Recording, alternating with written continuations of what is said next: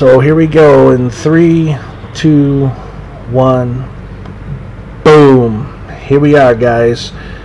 This is it. We are now starting a podcast. Welcome to the Awesome 4K podcast. I got my buddy Joe here. How you doing? We are going to be talking about a bunch of random cool stuff that I think that you guys will like. Everything is going to be off the cuff. There's nothing pre-planned. I don't even know what we're going to be talking about, but it will pertain to like what's in my channel. What we like. Huh? It'll pertain to what we like. Yeah, what we like that's within my channel is, pretty much just about, movies, video games, and wrestling. We'll mostly keep it on those topics, but, from time to time we may, go off topic, just, talk about random stuff. But all in all, we're going to keep it random and real, and just talk about whatever comes to mind about that stuff, And what else? Oh, yes. And also, as far as how often I'll be making a podcast, I don't know. It just depends on, when we got time for one and when we're both in the mood to, do one. So it may not be for a while before we do another one. Then again, it may be the next day. Who knows? It just depends on, it's going to be totally random, Oh, yeah. And we may make some mistakes from time to time. You guys can, correct us in the comments below.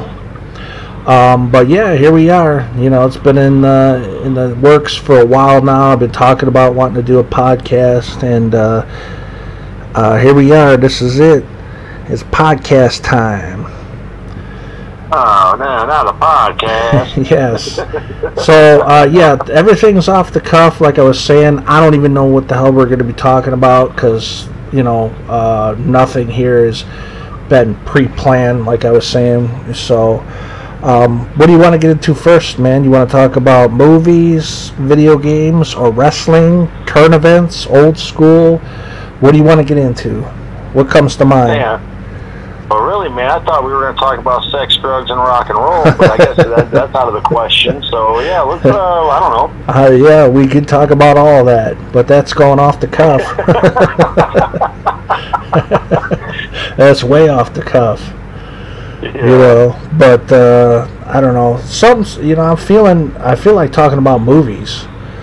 What do you think? Let's do it. Or wrestling, it doesn't matter. But like I said, whatever comes to your mind, let's talk about it. I know the other day we were talking about,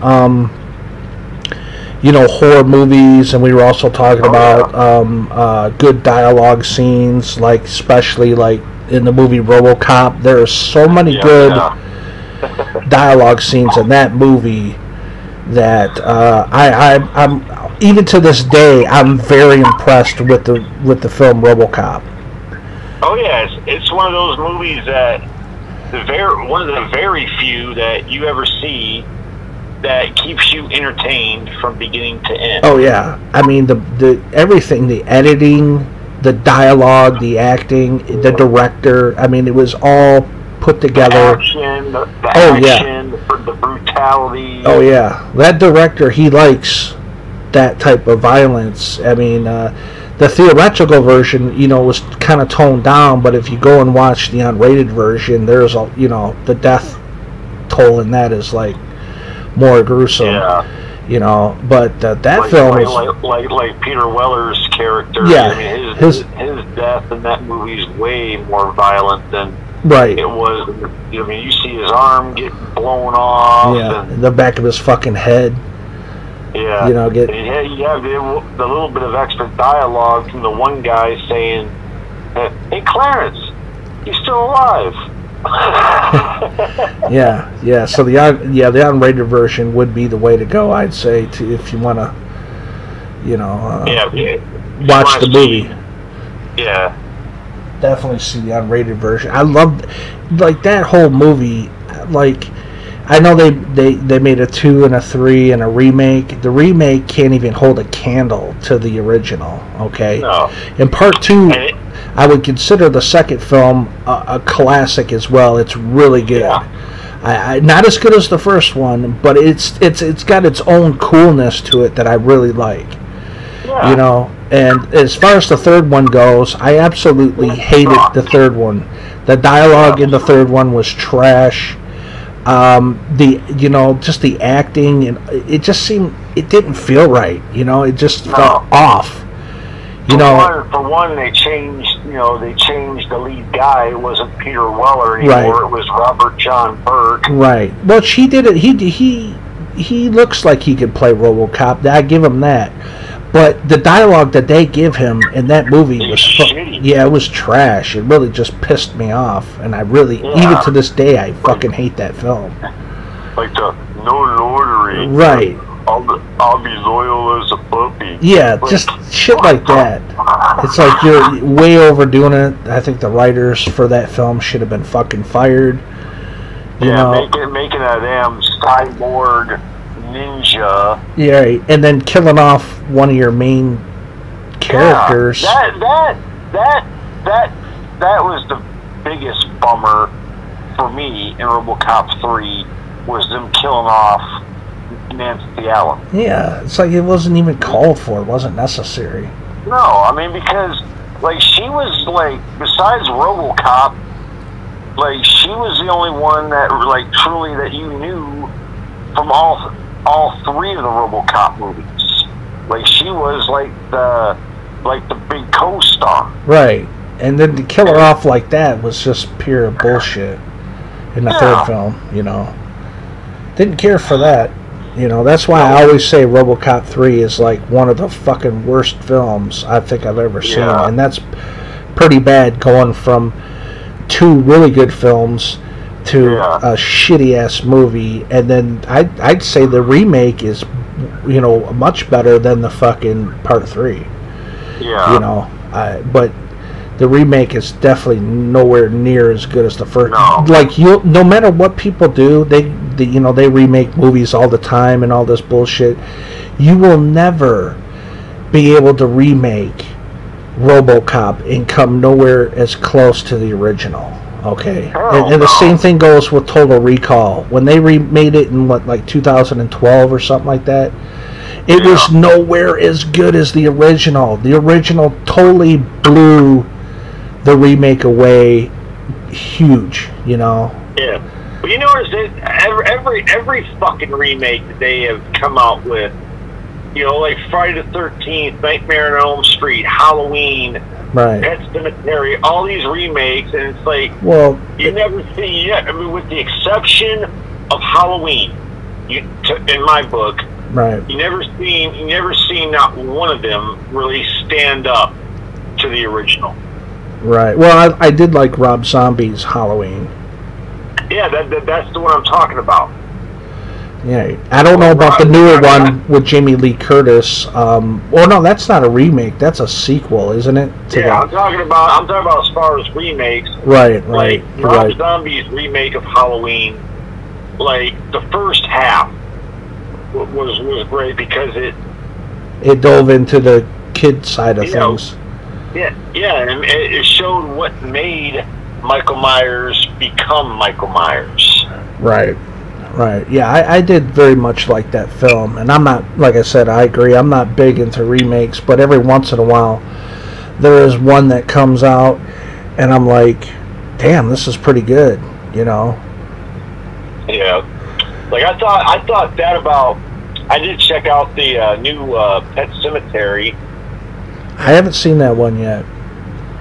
Okay, so I won't say much about it then if you ain't seen it. Well, I mean, you can say what you want. I don't know if I'll ever get around to seeing it. I'm gonna say it's a lot. It's way different than the original. Right. Well, what about Chucky? The new Child's Play. Yeah, the new Child's Play. That movie sucks. I watched half that movie and I shut it off. That bad, huh? Yeah, because in the new Child's Play, he's not even like Chucky, you know, being like the soul trapped in the doll's body. that was fucking cool. This one, it's just a fucking robot that some guy fucking, not happy with his job, decides to fucking make a doll. I mean, it's not even a doll. It's like some fucking, it's a doll, but it's like a home doll thing that you can hook up to like a Bluetooth. You can train it to do things and this and that. Yeah. It's like an artificial intelligence. Right. Is basically what it is. So he fucked it. Yeah, he fucks one up by setting it to where it can fucking do like evil, like not evil stuff, but like bad stuff. Like it, takes a liking to want to kill somebody or kill an animal or. But when I started seeing all that, like I was just like, dude, this movie sucks. Yeah, a lot of them do. I mean, Hollywood's running out of ideas. Yeah. I tell you what, the worst movie I've ever seen in my life, dude. And I don't recommend this movie to anybody unless you're really looking for a mind fuck. Yeah. It's called Rubber. Never seen it. And it's a good thing you haven't, Ken. And I don't recommend anybody ever because it was the stupidest movie I've ever seen in my life. You're thinking, Rubber, might be something cool about this. You watch it, it's about a fucking tire. A rubber fucking tire that can just like roll around by itself and has like telekinesis powers that it can just stare at something and the tire will start shaking and the item, whatever it's looking at, will like blow up. Like you'll see like an animal blow up, a bottle blow up, a fucking person's head blow up. Yeah, I don't think I'll ever watch a film like that in my life, dude. Well, that wasn't even the stupidest part about it. It's like a movie inside of a movie. They have like this group of fucking people standing in the desert, like at the beginning, the guy shows up, tells tells all these people like, you're about to see a movie. You're gonna ask yourself if this movie does not make any sense. Like, why was it made? He's like, I don't know. It just was. And then he leaves. And then, like, all the people are, like, looking, trying to figure out what they're supposed to be looking for, and they're like, something's moving over there. And you see just, like the fucking tire come up out of the dirt and just start rolling around. And like, a tire. It's got telekinesis powers. Wow. Yeah. And then halfway through the movie, all the people are fucking poisoned by this guy who serves them a fucking tray of food. Wow. What year did this film come out? It was like, I don't know. I don't even know. I picked it up at the damn pawn shop for $1 one day, just thinking, okay, I've never seen this. All right. And it's just like, it's got to be, something's got to be cool about it. And it wasn't. I watched this movie up to like the last 10 minutes of it, and a fucking cop runs into the house, blows the fucking tire away with a shotgun, comes out with a shred of the tire, hands it to this guy and tells him, there's your fucking ending, pal, and walks off. And the guy's like, wait a minute, hey, this ain't right. And a fucking tricycle comes rolling out the fucking door, and the guy's like, hey, it's been reincarnated as a tricycle. What? Yeah, at that moment, I popped the fucking DVD out of my damn DVD player, walked out back, walked up to the woods I have back here, and I frisbeed that fucking DVD out into the fucking woods. I was too. Like, I don't ever want to see this. I don't want nobody to fucking see that movie. Wow. Talk about, there are some trash ass movies out there, man. I mean, we were talking about RoboCop 3, how that was trash shit. RoboCop 3 compared to Rubber would be like a fucking shit. It'd be like comparing the original RoboCop to RoboCop 3. Wow. Yeah, I'll never watch it. RoboCop 3 to Rubber. It's like it'd be like it's like fucking RoboCop 1 and 3. Yeah. Yeah, I'll never watch Rubber. Trust me. Don't ever watch it. And everybody that's listening, I'm telling you now, if anybody's got that movie, the best thing to do, throw that fucker away. Yeah. And speaking about RoboCop 3 again, the guy who played RoboCop, he was the same guy that starred in the movie Thinner, right? Yes, Robert John Burke. Yeah, Stephen King's Thinner, which I seen at the theaters, and that was a pretty damn good film, I think. That movie tripped me out, dude. Yeah. That movie tripped me out. I enjoyed that film. You killed my daughter, now I curse you. In there. I believe I have it on DVD, but I'd like to pick it up on Blu-ray at some point. Yeah. That's a pretty good film. I like the one guy, the mafia guy. He got some good dialogue in that movie. Yeah. What about, remember the part with the chick where he put like the jar on her head, telling her it was like acid or something. Right. And then he's like, he fucks with her with it for a little bit. Then he tells her like, no, this is just soda pop and baking soda. He pulls out another jar and goes, this is the real thing. Yeah, that's the mafia guy, right? Yeah. Yeah, he got a good. I want to say, is it Joe Montanga or whatever the fuck? Yeah, I think that's his name. Yeah. Something to like that. Look, I don't know if I got his name wrong. You know, I'm not.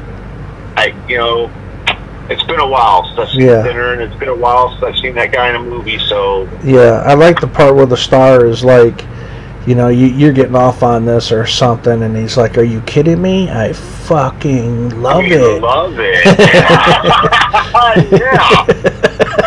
I love, dude.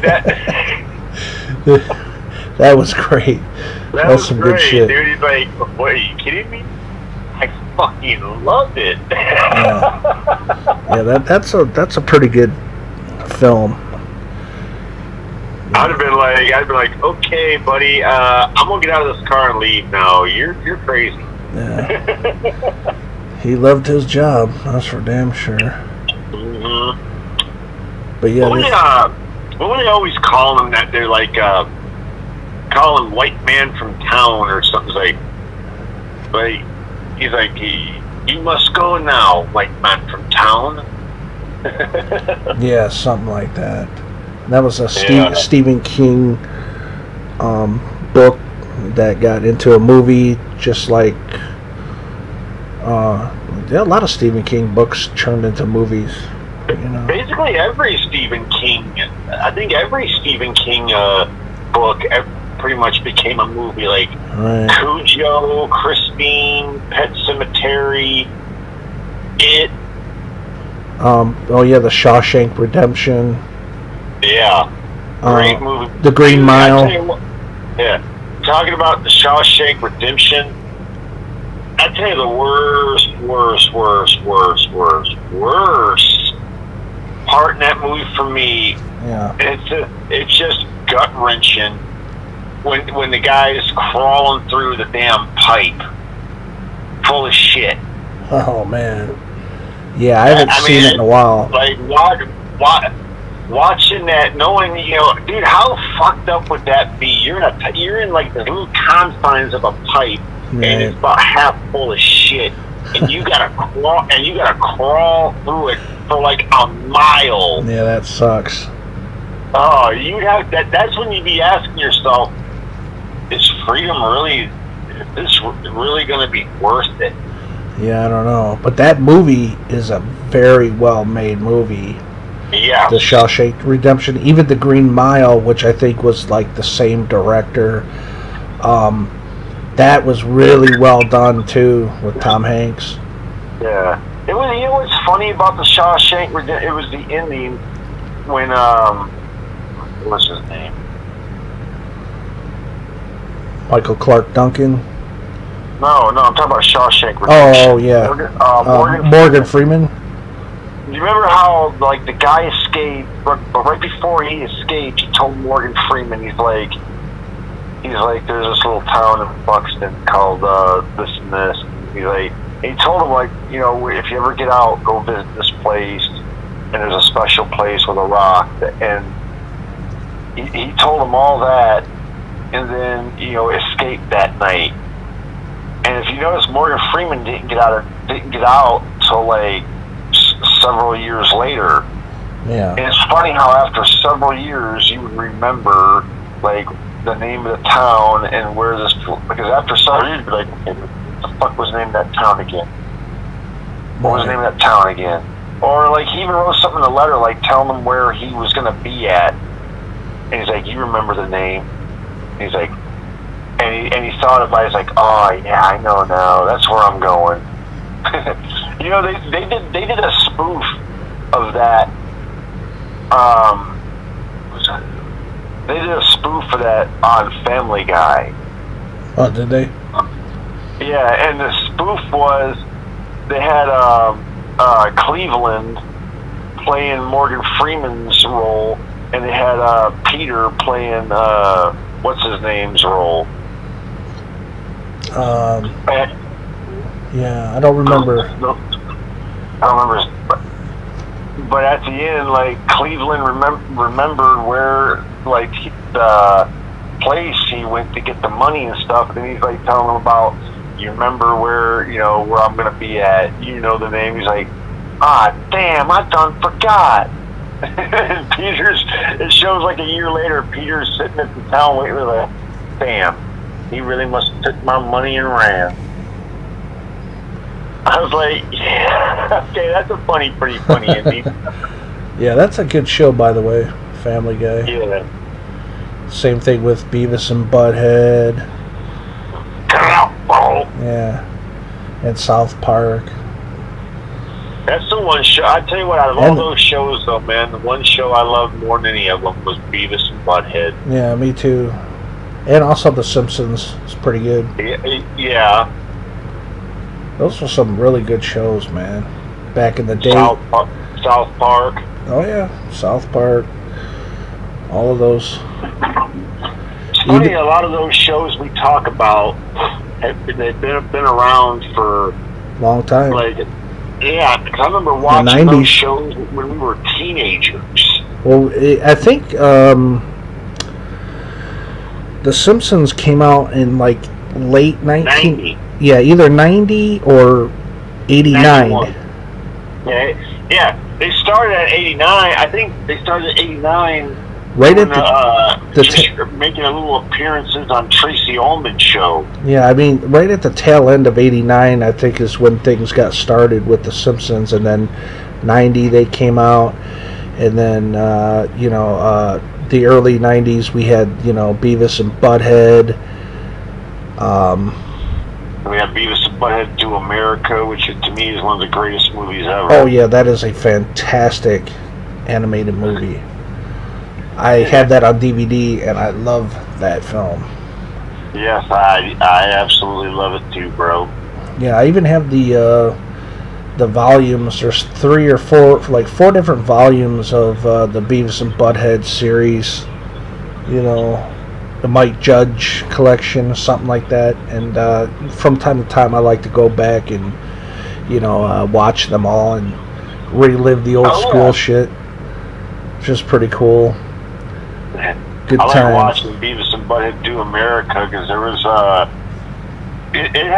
movie had a lot of good dialogue. Like, oh yeah, the part where they meet the chick that's being voiced by Demi Moore, and she's like, "Who sent you? FBI, CIA?" And they're telling her like, "Oh, he's like this drunk dude. He said he was gonna pay us to do you." She's like, "How much is he paying you?" And he's like, 10 grand. Oh, what a cheap ass. And he's like, "I'll double it. I'll pay you 20 if you go back there and do him." And they're like, he's like, "You want to do a guy? No way." And Beavis is like, "I don't know, Butthead, it is a lot of money. What if we close our eyes and pretend he's a chick and you just get backhand like, ah!" That's fucking great. Yeah. I was like that watching that part, I can watch that part over and over again and still laugh every time I watch that part. Yeah. I mean, I think that film came out in like what, 96, 97, something like that. Yeah, something like that. It was a very good film. You know, back then there was some really good films that came out in 96. You know. Yeah, a lot. Yeah, like Twister. Yeah, Twister came out that year. The Nutty Professor came out that year. Yeah, I remember that year being pretty good. Even I think Racer with Arnold Schwarzenegger. Yeah. And Daylight with Stallone. Didn't me and you go see Racer at the theater? We might have. I mean, also Daylight with Sylvester Stallone. Yeah, great movie, by the way. Yeah, that was pretty cool. I have that movie in my collection. Yeah, I think I have it on DVD. I'm not sure, but I know I need to get it on Blu-ray. Yeah, dude, there's a part in Daylight I thought was the saddest part in Daylight. The one kid dying from getting hit in the chest with the pole, and he's like telling all the people around him, like, just tell my father I was helping people down here, okay? And the one old man is telling him, like, it's all right, man. Yeah, we'll tell him. I'll make sure. I'll tell him you're a real hero. And the kid's last words is like, he won't believe you, and he just fucking dies. Yeah. I was like, damn, that's fucking sad, dude. Yeah, I remember that. That's a pretty good movie. That was sad, and the part where they Stallone had to leave the one guy because the guy's wound up breaking his neck and couldn't move. Yeah, a lot of the people just died in that film. Yeah, I tell you, the one death that surprised me was Viggo Mortensen. Oh yeah, well he got all that shit dropped on him. Yeah, I'm talking about, like, they made that think like, oh, he's the ultimate, climber. Seeker. Yeah, it's climbing and stuff, and then it's like he's like, oh, I'm gonna go through here and get up this, blah blah blah, and it's just like next thing you know, he's crushed dead. Like, like, wow. Yeah, like a house of cards, man, just all came down on you. Yeah, that's what he says to him too. He's like, this thing's gonna come down like a house of cards. And if it does, they're gonna be picking you up for a month. Yeah, I mean, he did try to, get out, but yeah, it was too much. Funny thing about that movie is his son played with him in that movie. Oh yeah, his son passed away back in like 2012. Yeah. His son played in also Rocky V. Yep. His real son. You know what? I'm sorry, no disrespect, but they could have gave that kid some better dialogue in the Rocky fight scene. Yeah. The part where he comes running out and yelling at Stallone's like, hey Dad, knock that bum out, he took my room. I was like, what the Yeah. I thought it was, though, a pretty decent movie, Rocky V. Yeah, it was. The one guy who was Rocky's friend first that he was helped training, then he turns on him. Yeah, Tommy Morrison. Yeah. Now, didn't he end up dying, too, in real life, Tommy Morrison? Yeah, he died I think he died like 5 years ago or so. Yeah. And, like, didn't he end up with, like, AIDS or some shit like that? I think that's what ended his boxing career, because they said that he was HIV positive. Yeah, I remember, like, before he died, I was seeing some pictures, and he looked like really old, but he wasn't that old. He was only like 40, 41, 42 or something like that. Yeah. Well, you know what, though? The guy was also a partier. They were talking about how he was always in the drinking and drugs, and when you do that shit for years, that shit will make you look way older than what you are. Oh yeah, you will burn the candle at both ends doing it that way. Yeah, I think he was somewhere in his 40s, I believe, and yeah, he looked kind of bad. And I was like, damn, dude, you look way different. Yeah. You know, but yeah, that's unfortunate. But all in all, I think Rocky V was a pretty good film. Yeah, it was. You know what? It's fun. It's weird how they went with Rocky V, and then they did Rocky Balboa years later, and it's they wrote off Adrian, wrote off this person, wrote off that person. Right. Like now you got the Creed movies. Yeah, every time they do a movie, it's like somebody's gotta die. You know. Yeah. You know. You notice they started doing that in Rocky 3, like Rocky 3, where they killed off Burgess Meredith. In 3, then in 4 they killed off, Carl Weathers. Right, and in 5 Stallone said that they were going to kill his character off, but they didn't want to, leave it on a bad note. He was supposed to die. In the original, he was supposed to die in the fight with Tommy. Right. But that got changed. I do see that. I mean, imagine if they would have did that ending. It's like, okay, why are you just having? I mean, where's there to go from here though? If you kill off Rocky. Right, and then in Rocky 6, Balboa, his wife is dead. Right. Yep. And then in the spin-off movie, Creed, Paulie dead. I'm like, wow, like what the fuck, dude? Like he just went right off everybody, It's like, damn. It's kind of messed up, man. But I love the original Rocky film. I thought that movie was so good. It's a fantastic movie. I like how Stallone went from just like when you watch him in the first Rocky, how he was kind of just like struggling. He was just doing odd jobs and whatever, being he's being a strong arm. Yeah, but he's also trying his luck at boxing, and then he winds up just getting the lucky break of actually being picked to fight Carl Weathers. Right. And then, that movie was so good. I haven't seen it in a while, but I definitely want to watch it again. Yeah. That was the whole thing. That started this whole thing with Adrian and Paulie and... Right. And that film was shot, I think, from what he was saying, something like 30 days. Yeah. You ever notice, like, in the first Rocky, Talia Shire, who plays Adrian, like her character in the first Rocky, she was like this big shy type girl wearing these ugly glasses and stuff, and then by like Rocky 3 rolls around and she's just a normal everyday woman.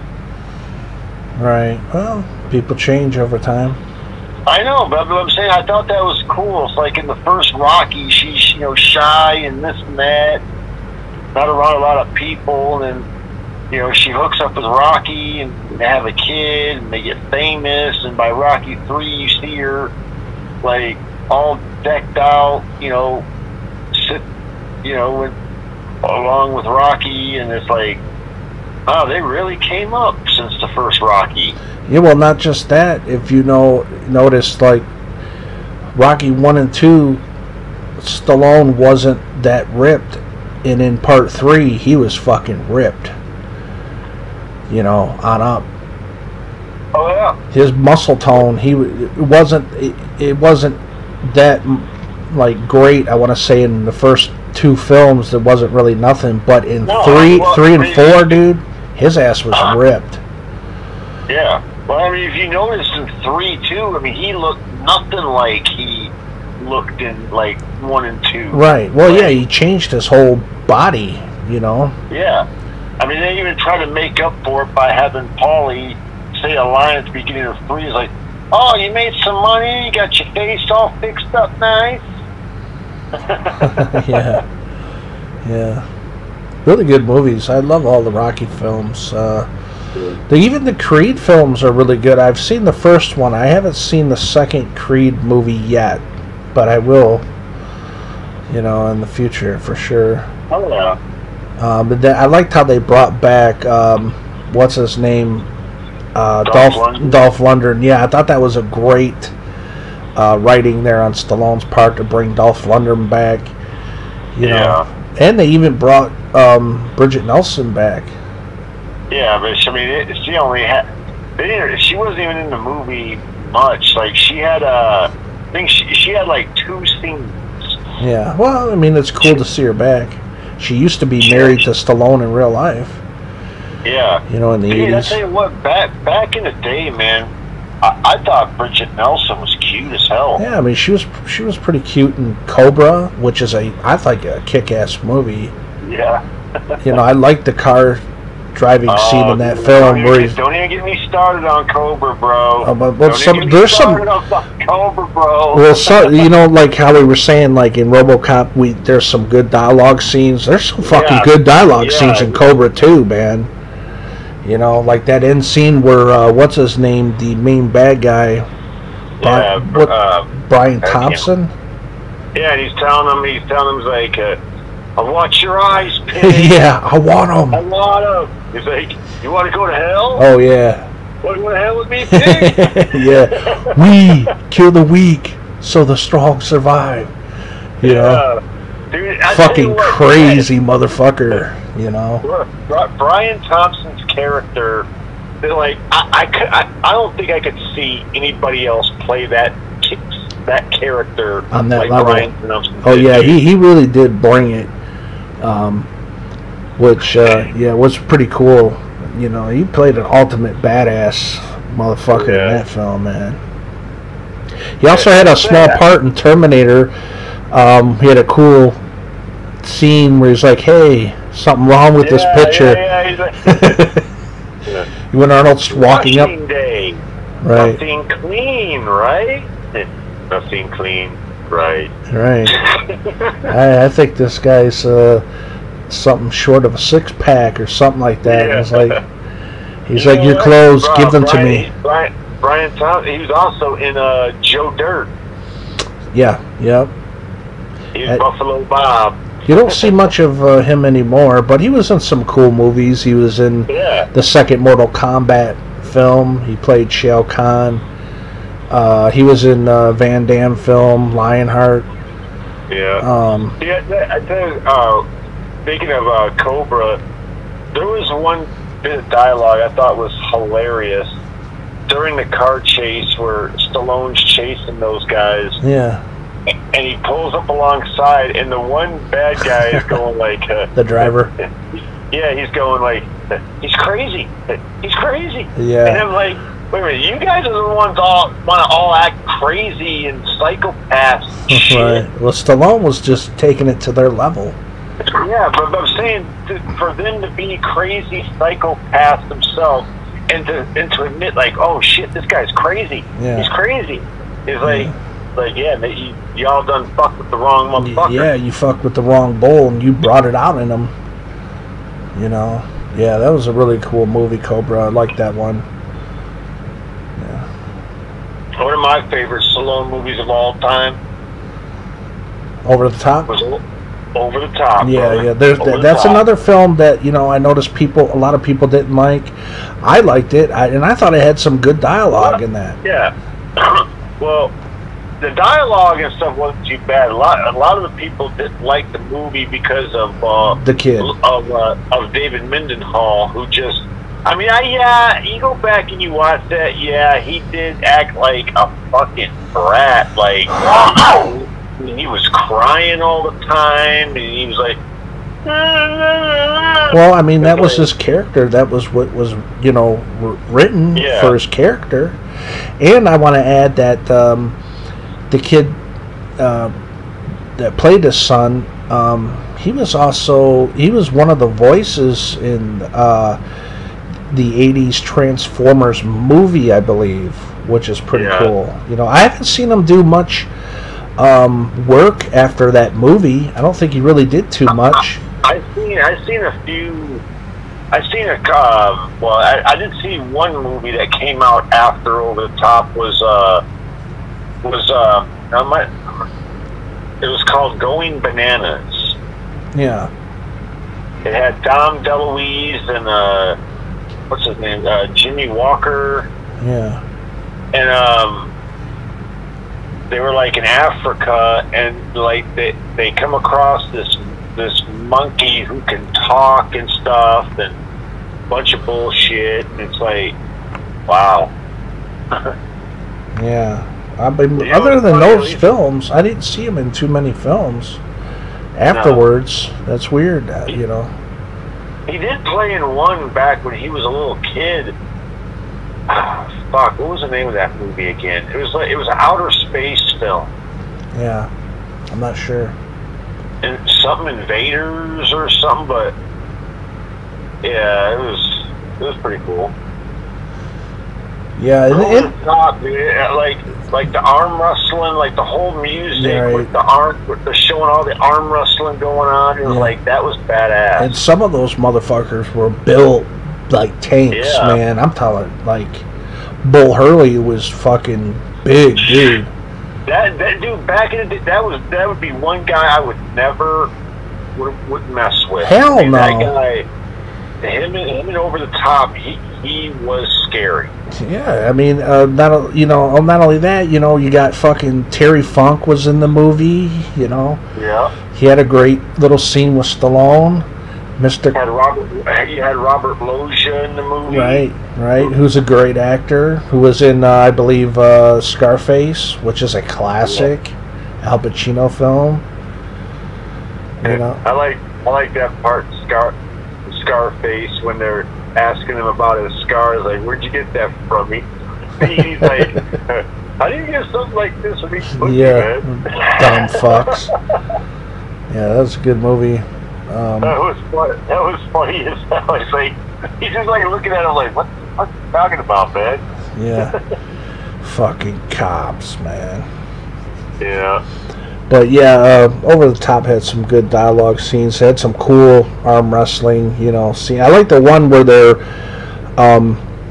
him and his son were like at, I want to say it's a bar or maybe a restaurant or, you know, both or whatever. But what he talking about is his bar with Smasher. Yeah, when Smasher comes up to him and says, "Are you Hawk?" I'm Smasher. And he's like, nice name. Yeah. He's like, I hear you're pretty good or something like that. And he's like, you shouldn't believe everything. And he's like, well, I don't. And he's like, I don't believe any of it. Yeah, I got $1,000 says I could take you right now. Tear your arm off. Yeah. You want it? Yeah. You want it? He just looks back and goes, sure. Yeah. He's like, yeah, well, get the table set up. I'm gonna show this guy stuff. Yeah, I love the part where they were. I love the part where he was getting his fucking face slapped and he was getting hyped up, and you could look at Stallone as he's walking in. You could see him hyping himself up big time for it. Like, oh fuck, dude, I'm in trouble. And then that's when Bull Hurley's first appearance comes into play. He grabs the kid's hand. He's like, what are you doing with that guy? He's like, he's my father. He's like, too bad. Yeah. Good movie, I would say, man. That was pretty cool. I need to watch that again. Right, I love the Indian arm wrestling bit with Stallone and Bull Hurley, where Bull Hurley's just talking so much shit to him, like, ducking me for years. Get in here. Yeah. Come on. Yeah. Then he socks Stallone in the nose. Yeah, it's like, hey, you know who's hurt, Hawks? Yeah. Now, if that would have happened in real life, he probably would have eliminated. Disqualified. Yeah. But since it's the movies, of course, they got to overdo it, you know. But yeah, look what happened when Stallone arm wrestled the one guy that was like right before the last person he arm wrestled before Bull Hurley, and when they did the match, like he got him down quickly, and the guy was like, shut up, man, I wasn't ready. I remember that. Yeah, that was pretty good. He slammed his arm down real fast, and the one guy's like, hey, wait a minute, I wasn't ready. know what? They did something like that back in 2009 in the WWE with Santino Marella. Oh, really? They had him do something like that in a 2009 Royal Rumble match. He came out. He came running to the ring. He's acting all like, "Yeah, here we go," and he runs, gets in the ring, stands up, and gets clotheslined backwards over the ropes to the floor, eliminated. Isn't and it? He jumps up like giving that same face like I wasn't ready. No, I wasn't ready. No. Wow. Isn't it Santina now, Marella? I don't know. Fuck him. I don't know either. Never did care for the motherfucker. Yeah. So I know. You know what? I didn't. I mean, I know he's all more for comedy and shit, but yeah, I know fucking Tommy over there at Wrestling Rampage hates that motherfucker. And you know what? I see why. I see why he fucking. Yeah, I never liked. I mean, it's like you look at Santino Marella, you go back and you watch. I mean, even if you don't know about the backstage shit, you don't know about, Jim Cornette slapping the shit out of him for being a stupid ass. Right. But you just go back and you watch his whole career in WWE, and just God, you just wish the fucker would just go away. Yeah, I never followed him, so. It's like how does this guy even still got a fucking job? Yeah, that's the number one question right there. Yeah, it's like not just that, but how did he ever get high up on the card? They were putting the Intercontinental Championships on him, United States Championships. I was like, wow. So there's all these other great wrestlers you can put those belts on that would proudly represent those belts, but you're gonna put it on fucking Santino Marella. Yeah, it's a fucking joke, dude, and a disgrace to the wrestling business. I think just certain things are just stupid when it comes to wrestling. Yeah. I mean, I don't mind a wrestler acting goofy and shit, but as long as you got the wrestling ability to back it up. Yeah, what's his face did with Roddy Piper at WrestleMania 3, I think. By Adrian Adonis? Yeah, I mean, I was cool with that guy. I didn't, he could wrestle. Yeah. But some of these, people nowadays are just holy shit, man. Fucking Sonny Kiss. And Orange Cassidy and the guy who fucking grabs people's dicks and shit. Or he has them grab his dick or whatever. I don't know. I don't watch his shit.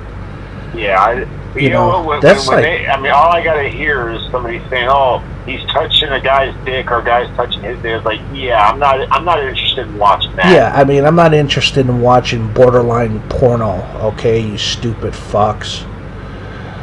To me, that's the disgrace to the wrestling business. I would have never thought.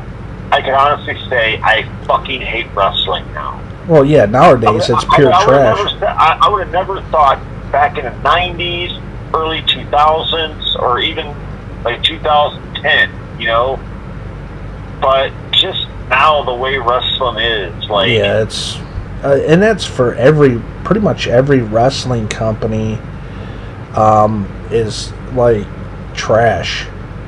I want to say, except for I started liking NWA Power. Thought that show was going to do fucking great. Well, it did do great, and that's the one show that I do like. But then they fucking changed the intro. Went with a different song. They're bringing in fucking worthless talent. Yeah, some of the talent, yeah. I mean, that's with any company. AEW has good talent, but they also have a lot of shitty talent. NWA Power. I'm sorry. You know what? I know a lot of people shit on AEW, and I see why. I watch a couple segments here and there. I mean, the only thing is, they got good talent. I mean, they're getting talent coming in right now. I mean, they got Right. fucking FTR coming in. Fucking, they got Brody Lee, they got John Moxley, they got Jericho. Right. I mean, they got, but Then they got the yeah. Then they got the other side of things like Sonny Kiss and the asshole who rubs baby oil all over his body. Yeah, like I said, like Orange Cat. Right. I mean, the jokes. Right, and that kind of jokes. Yeah, they're like fucking circus fucking actors or some shit. Yeah. And the one thing I don't like about AEW is the main guy had banned Linda Hogan from ever coming to any of their events, which I think is retarded because she probably doesn't even know about this company, because obviously she's not a fan of wrestling just because she was married to Hulk Hogan at one time. She gets banned because she made a statement, about black people and racism and all that shit that's going on with the riots and stuff. That's not okay with them, but they can have a convicted fucking rapist, which is Mike Tyson, work for them. But that's okay, though. He's a convicted rapist. Now, I personally don't believe that Mike Tyson ever raped anybody, but he is a convicted rapist, so it's okay for AEW to have him in the fucking company, but if she says something on Twitter, she's banned. To me, that's fucking bullshit and wrong. Yeah. I think that's so fucked up, and, she should bring that point up, too, I'm sure with her, she probably looked at that like, wow, not even worth my fucking time. She probably, if I was her, I would have been like, and who are you? Because she probably doesn't even know who the fuck. Like, so you're banning me, and I don't even know who the fuck you are, dude. Exactly. She probably doesn't even know who the fuck they are, and she's getting banned. She probably never would have went to any of their events anyways. So it's so fucking pointless to just keep, adding fire to things that have been going on. It's just stupid. It was pointless. So didn't care for that one bit. But I do like some of the wrestlers in AEW. Obviously they got talent there. But when we first found out about AEW and them all coming in and stuff, I wasn't sure what to think. I was thinking, as time went on, I was thinking before they did any matches, I was thinking, man, this is going to be like, I was hoping it was going to be like some borderline like ECW shit, where it's going to be like hardcore wrestling and stuff. I didn't think it was going to be that big, but right. This is what I was thinking. I thought though they would finally they would do a show that would finally get the wrestling fans interested in wrestling again. Right. I just thought it's because you got WWE is just becoming a total fucking shit show. Right. The ratings are shit. Pushing the wrong people, bringing back that sorry stack of fucking shit. Brock Lesnar, time after time, giving him the belt, letting him sit home for 3-4 fucking months in a row. Right. Yeah, that right there. I got to a point with WWE. I was like, I cannot watch this fucking bullshit anymore. Yeah, they give I cannot him watch this fucking sack of fucking shit, and that's what he is. Brock Lesnar is a fucking sack of fucking shit. Yeah, they push him like, and I've said this before in videos, like he's some sort of demigod. They glorify him on these, the main 4, DVD covers, and I'm like, dude, he only shows up. He comes out, suplex, F5, collect my $1 million. Right, going home. exactly. He only does 3-minute matches or less. It's rare that you'll see him actually do a longer match than 3 minutes. It's rare. And when he does come out, he gets paid mega bucks to fucking wrestle. I'm just like, dude, why do you even have this fucker on your roster when you actually got talent that will wrestle, that you're not giving the push, It's amazing. I don't know. It's amazing to me. I mean, You go back and look now. Brock Lesnar from like, what was it, 2000? He came back in what, 2014 or some bullshit. Right. And it's like from 2014 to now, it's like, oh, put the title on him. Let him go sit home for months. Right. Oh, I don't know. Oh, people, we gotta put it on somebody that, so they'll get people interested in Raw for a while. Right. And we'll give it right back to Brock Lesnar. And this is not just about Brock Lesnar. This would go for any wrestler. If any wrestler, you know, were to do shit like this, even if, I would call him out on it. Say, dude, you only wrestle once in a while, and you're glorified like some ultimate badass when you can't do shit. Now, some wrestlers have earned that privilege, like The Undertaker. He doesn't, you know, he comes out once a year for WrestleManias, and I'm fine with that. But John Cena, right? Well, John Cena, he's been wrestling for many years, and now he's I know, but I'm saying part-timer. Like, you know, he doesn't really wrestle much anymore. He comes in. He can't. I mean, come on, these guys are now in their 40s and shit. You can only put that body through so much abuse.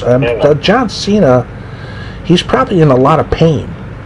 You know. Yeah. Probably taking a lot of ice baths and shit. Now after he lost Nikki Bella. Well, did he? He lost her a long time ago, I think. Right? Yeah. You know what? But good riddance. I mean, she sounds like, you know, like I don't know. Never was a fan of the Bella twins, to be honest with you. She sounds like a bitch. I mean, I don't really give a shit about Nikki Bella, but I always thought Brie Bella is pretty damn cute. I mean, you know, I could put up with her way more than I could ever put up with Nikki Bella. I mean, they're good-looking girls and all, but I never really got into their wrestling that much, and I believe they, like, been retired since 2018, something like that, with the first Women's Royal Rumble. Because Brie is they're both having kids now. Right, and they got that show, the Bella Twins or some shit like that. Yeah. I've seen clips of it on YouTube and shit, and I'm just like, get the fuck out of here. You know? Yeah, those two girls churn me off with their bullshit. So I don't really know a whole lot about them, but I know a little bit. Yeah. Fucking bullshit, man. Yeah, wrestling's gone to shit, dude. I know it's.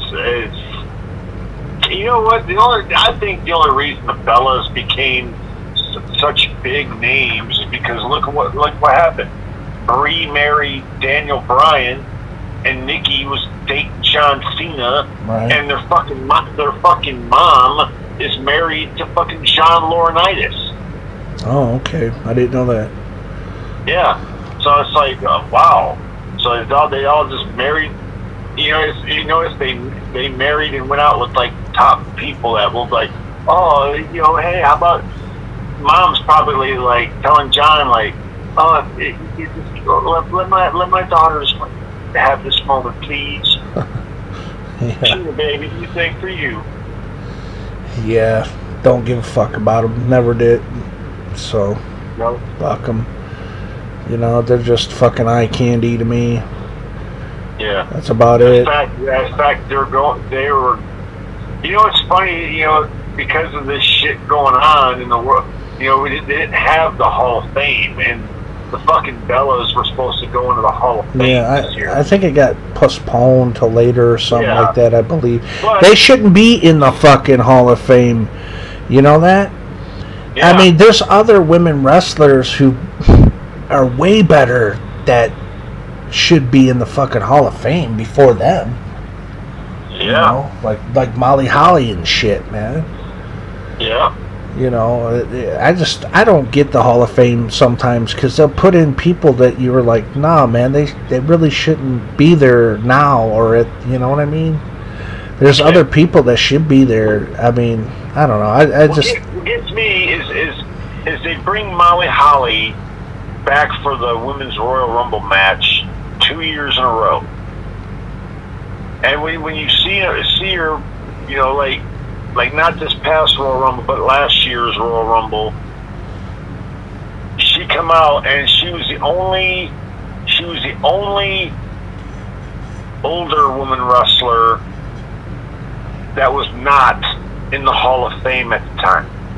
Yeah. And when I saw her come back, I'm thinking, oh, wait a minute. You know, she's the only one out of all of them that ain't in the Hall of Fame yet. Maybe this is her fucking year finally.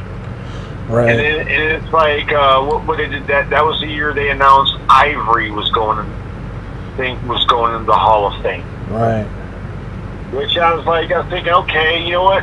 I can understand Ivory, because Ivory was in the business longer than Molly Holly. I mean, I get it. You look at it now. Look at the chain. You know, the fact that I think Ivory came into the WWF around '99, and then Molly didn't come in till like 2000. So I was thinking, okay, they'll put Ivory in this year, and then this year I saw her come back again, you know, and I'm thinking, okay, finally, you know, there's nobody else. I mean, there's nobody else that's been there before her that's not in the Hall of Fame. So it's like they gotta pick her, you know. It's her fucking turn. And then they know, yeah. Oh, we're putting the fellas in, like, you motherfuckers. Yeah, I don't keep up with it too much, to be honest with you, because like 90% of WWE these days is trash. I don't even know what the fuck's going on. I don't know the storylines. I don't know a lot of the newer wrestlers.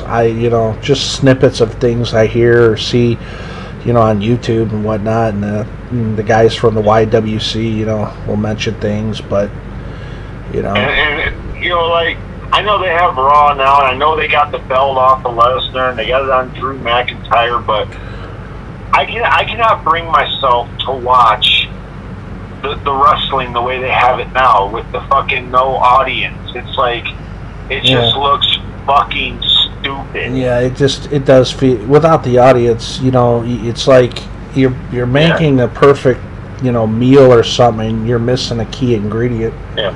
You That's know, the only good thing that AEW is doing. You know, they have their talent as like surround the ring, so they can, you know, give the cheers and the boos and make it sound like, you know, there's an audience. They can react. They have somebody out there to react. When you just got two people in the ring doing a bunch of moves, and you're not hearing you're just hearing cricket, right? Cricket. Yeah. It's like, wow, this is fucking dumb. Yeah, I mean, it's going to be interesting. And since this shit, I have not watched I do not have a clue what is going on besides like just on like some other podcast and shit. Me either. It's going to be interesting when I eventually pick up this year's WrestleMania, because there was no audience for that either. No damn audience. I know. The only match that I'm honestly looking forward to watching is the one with the Undertaker. You know, the Boneyard match. Yeah, the Boneyard match. That's the only one that seems cool, and from what I heard, got good reviews. I thought, man, that's a cool idea to have a Boneyard match. Yeah, I tell you what's fucking hilarious about that is that the Undertaker and AJ is that they had Luke Gallows and Carl Anderson in that, and then the very next a week or two later, they get fucking released. Yeah. Like, two guys that worked in the main event at WrestleMania. It's like, oh, we're releasing them 2 weeks later.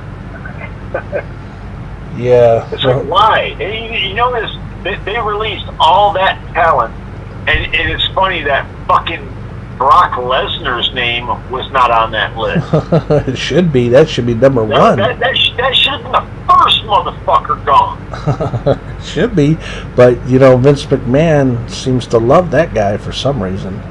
Yeah. Favoritism big time for Brock Lesnar. You know what? I know why Vince gives in to Brock Lesnar, because I heard on somebody's podcast that back in the day, Vince was the biggest fucking Sable fan.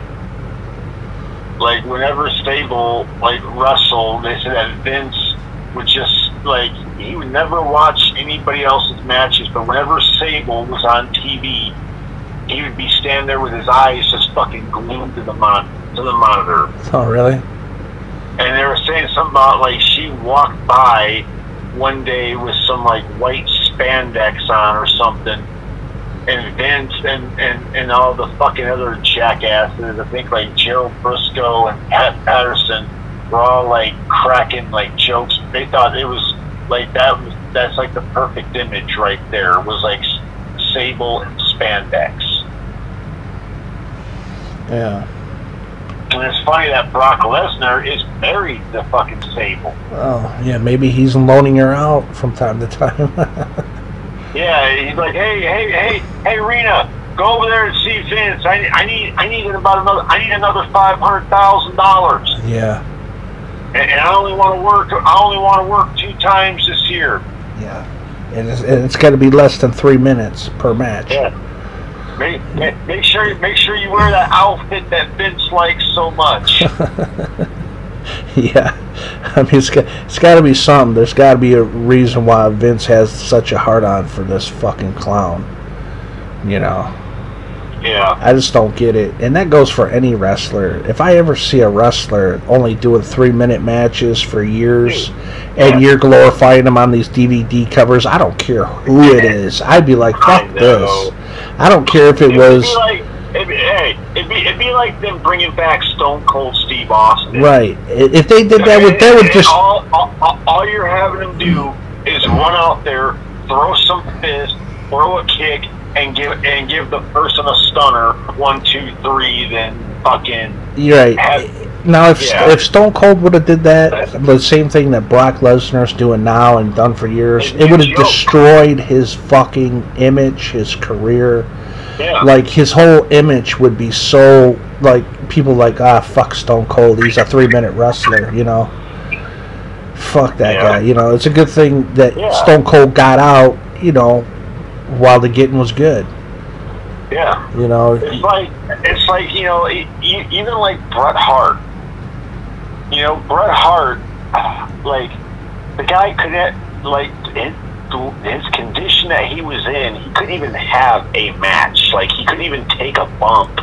Or if you notice, when Bret Hart's match with Vince McMahon at the one WrestleMania, and he even had a match with The Miz, like all it was Bret beating the shit out of Vince. Yeah. And even when he fought The Miz, like, somebody had to run out and attack The Miz, and Bret just basically came out and put him in the sharpshooter and became the United States champion. Right. Well, you know, at that time, you know, you're putting a fucking belt on a guy that can't even have a match. Yeah, well, that's understandable because, you know, after. Yes, Bret Hart, he's a fucking legend. I get it, but well, he's a legend, but not just that. After what happened to him, you know, during late '90s, so you know, he couldn't really do much after that. But I mean, I don't know. But as far as his wrestling goes in the, you know, 80s and 90s, he was great. He's a hitman. I mean, he had great matches. If you ever want to see something really funny, go back and watch WrestleMania 12 when Bret Hart was coming out for his match.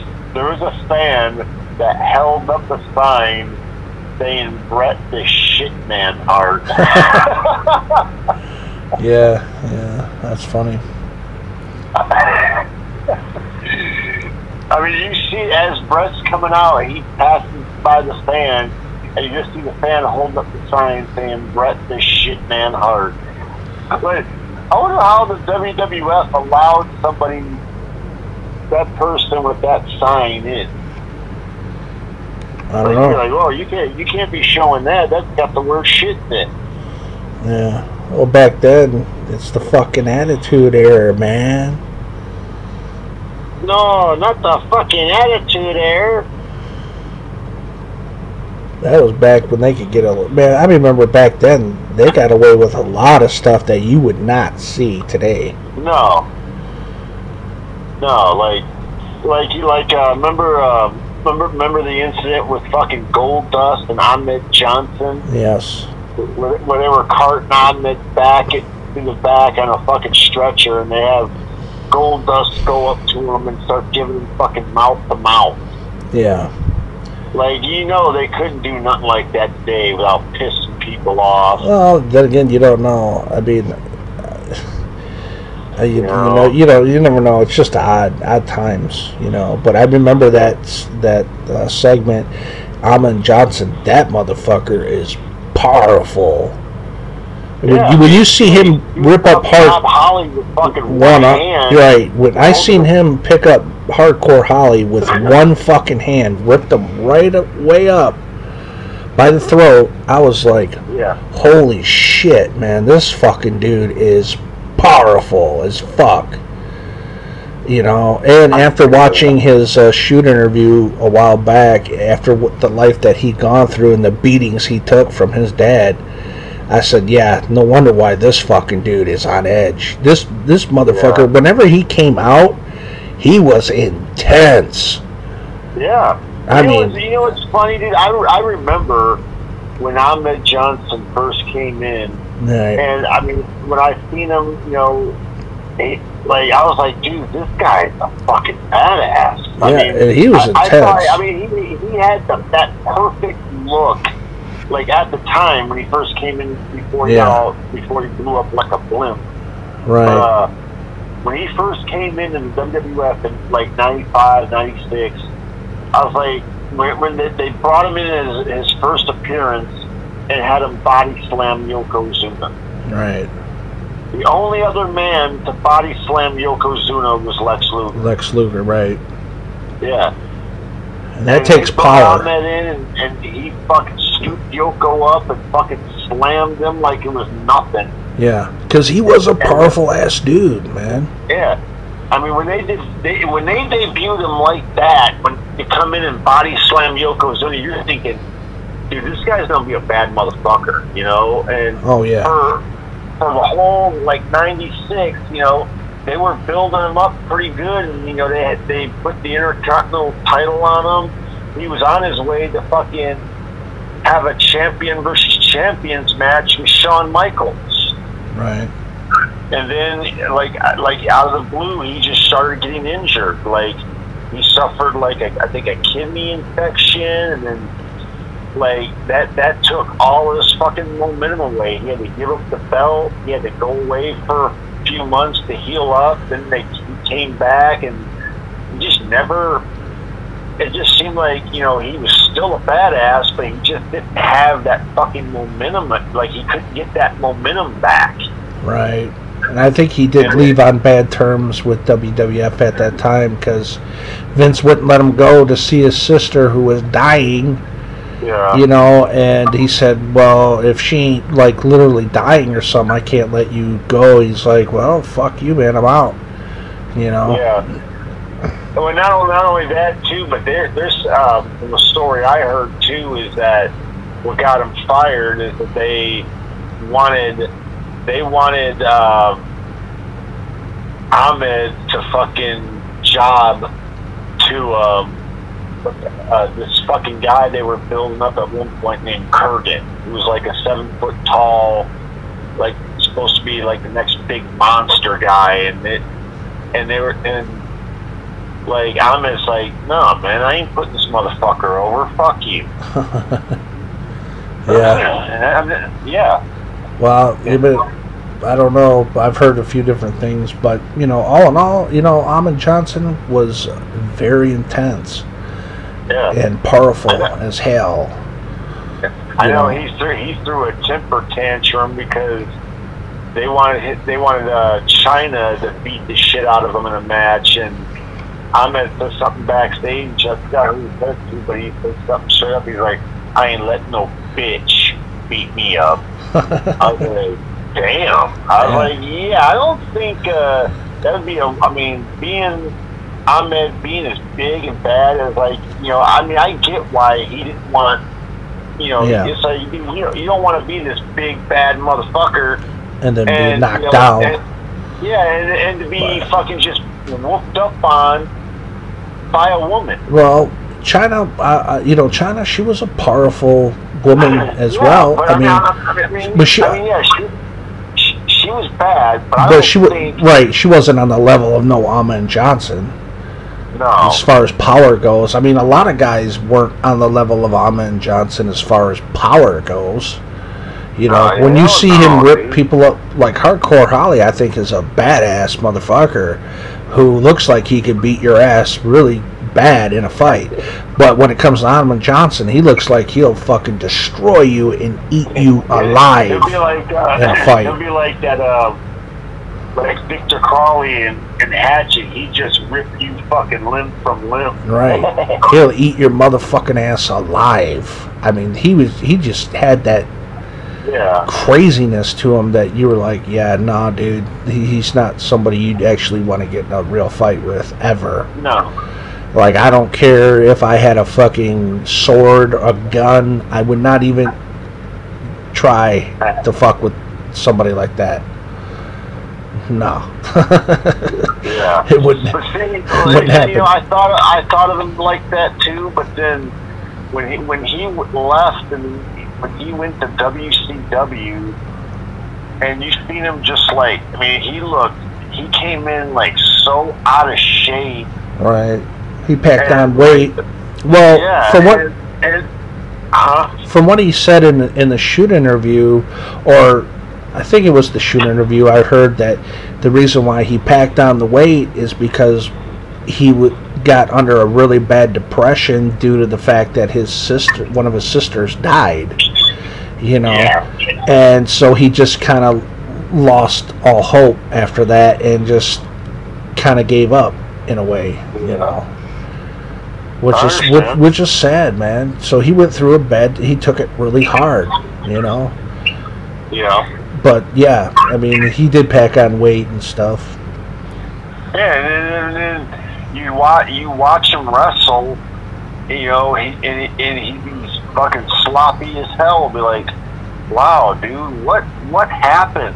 What happened to that badass that he was just like 3 years prior? Well, like I said, he fell into a bad depression. Yeah. You know, and you just kind of you lose motivation after something like that. You know, you lose your drive, you lose, you know, a lot of things. But yeah, I mean, it just sucked though, because like, you know, I looked at Ahmed Johnson 96, 97. I was like, dude, this guy's gonna be a fucking star. He was in a few of the WWF video games, you know. Yeah. He was in Your House. Merchandise. He had figures out. He had shirts out. He had but it's just like. Yeah, he wasn't there too long, you know. It's just kind of like the Dynamite Kid, you know, when they were the British Bulldogs in the WWF in the 80s. He was only there a couple of years, and then, you know, that he had that incident with one of the Russo brothers knocking his teeth out, and after that he just kind of did his own thing. He didn't come back to the WWF where Davey Boy Smith did. So, you know, he's you don't see him in the fucking video games or nothing. It's like, wow, you know, this guy was a fucking hell of a wrestler. You know, the Dynamite Kid. He could fucking go, dude. Yeah. I mean, think about some of the best tag team matches you'll ever see in your fucking life, right? Hell yeah. Think about it. The British Bulldogs versus the Hart Foundation, right? Yeah. I don't think you will ever see any matches better than the ones that these motherfuckers could put on back in the day. The hell no. I mean, they were so fucking good, you know. Yeah. It's like, you know what? It's like I heard on one of the Jim Cornette's podcasts. He was talking with FTR, and they were talking about like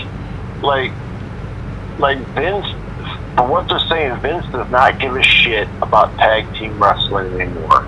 Yeah, he doesn't give a shit about a lot of things.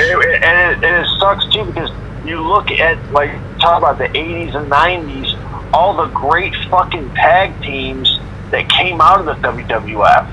Like, I mean, from the 80s to 90s, you had the British Bulldogs, the Hart Foundation, you had the fucking Road Warriors, Demolition, you know, the Nasty Boys. You know, you had all these fucking great for years. Now it's just like, wow, now you got, like, I mean, they're just sticking, like, okay, we're gonna take you and we're gonna take you and you're gonna be a team and we're putting the belts on you and blah blah blah. Right? Yeah.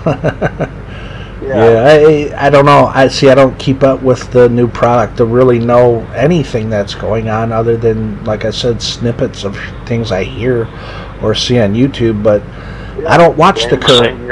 I don't watch the current bullshit, man. I would rather pop in a DVD and watch the fucking 90s, 80s, early 2000s shit. Because after, you know, when Chris Benoit died, I always looked at, like, that was kind of like the beginning of the end of wrestling. It just slowly seemed to go downhill from there.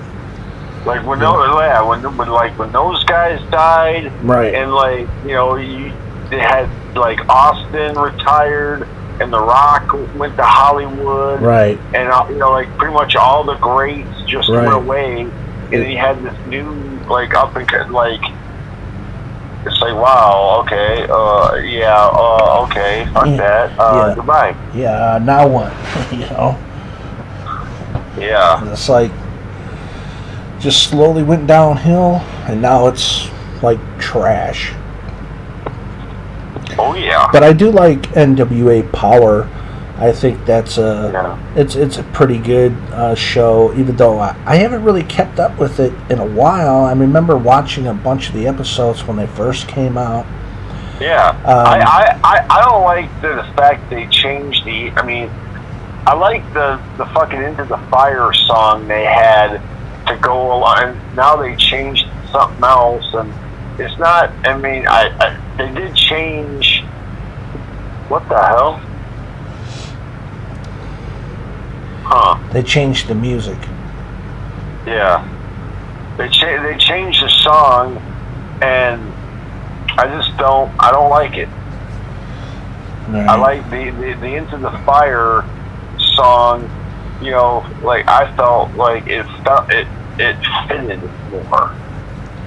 Yeah, I hear you. I think kind of gave it that, still got, like with that song in the end, like, it gave it that feel of old school wrestling. Yeah. Yeah, well, because that's an old school song, I believe, from a band called Dokken. Yeah, Into the Fire. That's a pretty good song. Yeah.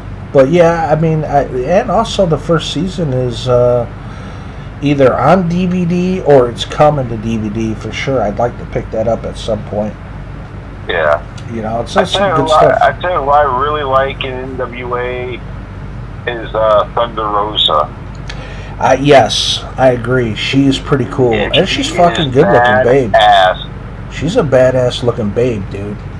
Yeah.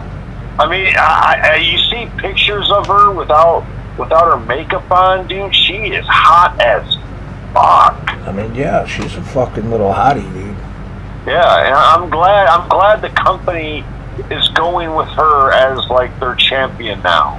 Yeah. Like, I'm like, hey, when I saw her win the championship, I was like, hell yeah, good job, Thunder Rosa. Yeah. That's cool. Yeah. I need to. Hell yeah. At some point, I think she's got a Shoot Interview DVD out there. I'd like to pick that up. You know, at some point, because I love Shoot Interviews, man. Man. You like hearing all those stories? Yeah, I just love hearing the backstories to wrestlers, and the one that I really loved hearing last year when Hannibal. From the Hannibal TV on YouTube was the Billy Jack Haynes Shoot Interview, man. I said, man, this motherfucker, he has, like, a lot to him. And anytime Billy Jack Haynes does a Shoot Interview, man, you know you're going to be motherfucking entertained. Because I have one of them on DVD. and I need to get the other one on DVD, but I haven't seen the other one because it was posted on YouTube. So I've seen about 3 or 4 shooting interviews with Billy Jack Haynes, and I can tell you, everyone is entertaining. And that motherfucker, he was a legit tough guy back in the 80s. He could kick ass, dude, and he did. He fought some of these wrestlers. I mean, he beat. What's the one wrestler? I want to say it's Iron Mike Sharp. Yeah. That he fucking beat the living fuck out of back in the 80s. They got into a real bad fight. I think that was the wrestler. I could be wrong about that, but yeah, he beat up some motherfuckers. I mean, if you go back and watch that shoot interview with Hannibal, that was really good. Yeah. And not just that, just like some of the DVDs. And there's they got a face-off DVD between Hannibal and Billy Jack Haynes that I'd like to pick up. I'd like to see that one. That's a future buy for sure, because that does look pretty cool. But yeah, shoot interviews are my thing, because I love hearing backstories on these wrestlers, and like, what got them interested in wrestling, what made them want to get into it, who influenced them, and the training aspects of everything, and dealing with the stuff behind the scenes. See, that's one thing that I would love to see, is a documentary on like just all of the behind the scenes shit that goes on in wrestling. Usually when you get documentaries, it's usually on a wrestler and whatnot, but I want to see like what goes on backstage. That would be really cool, I think. Hearing people talking about wrestling, kind of like that one documentary that was done years ago with about Jake the Snake and Mick Foley. Beyond the Mat. Yeah, something like that. I want to see more like, how they prep. Like them traveling. Like remember they did something like that years ago with that MTV special called True Life. Yeah. I remember that they did something on WWF. They followed. They were following Triple H in China. Yeah. Who were getting ready for a big match coming up, and then they were showing like people that were in the present and the past and the future. Like the past guy was Tony Atlas, and the present was Triple H, and they had supposedly the future star was a young kid coming up that just sucked at wrestling, basically. Yeah, I remember that, and I think it's probably on YouTube. Yeah. That's back then when stuff was really cool, when they had shows like True Life. True Life, I'm a Gamer. I remember watching that many times. True Life, Jersey. Summer Share one. Summer Share with the Tommy guy. He was a fucking loose cannon, dude. Holy moly. Dude, remember the part where he got like so drunk that he puked? He's standing in the bathroom. He's like, I puked. Yes, I puked. Yes, I did. And he started like bitching at some guy that was in the base, like, hey, he's like, you better turn around and get out of this bathroom before you get knocked the fuck out. Oh yeah, but he was a loose cannon. But I could tell what his problem was. Is he just wanted to be in love with a girl, and he didn't have that, and so he just like anybody that did any wrong, he would that weren't his friends, he would kind of like snap at. He'd want to fight. Yeah, he'd want to fight. He looked like he could fight too, So yeah, he looked like he could scrap. He looked like a scrapper. That was a pretty cool episode. But I like when he's bitching out the guy that's putting the ticket on that car. He's like, put that ticket on my car. Put that ticket on my car. Is your name on it? Is your name on it? Yeah. Let me tell you one thing. You ain't never gonna be a cop down here. He's like walking away at one point. He goes, "Excuse me? Was that a threat? Did you just threaten me. yeah. I mean, he was on edge. That's why they probably just focused mostly on him throughout that episode and not much on the other people, because he was the entertaining one, you know. But yeah, that was back then when MTV was doing some cool stuff, you know. Yeah. They did the Osbournes back then in the early 2000s. The True Life. Beavis and Butthead on too. Yeah, Beavis and Butthead, I believe, started there on MTV in the early 90s. MTV was great in the 90s and early 2000s. I don't know about now because I don't watch it now, but man, different times. I wish I could go back to those times because, man, that was just more simple and fun times, and you're young and you're like, hell yeah, you know, it was more fun to play video games back then. You know, it was more simple. Like, you just popped in a game in your game system and played it.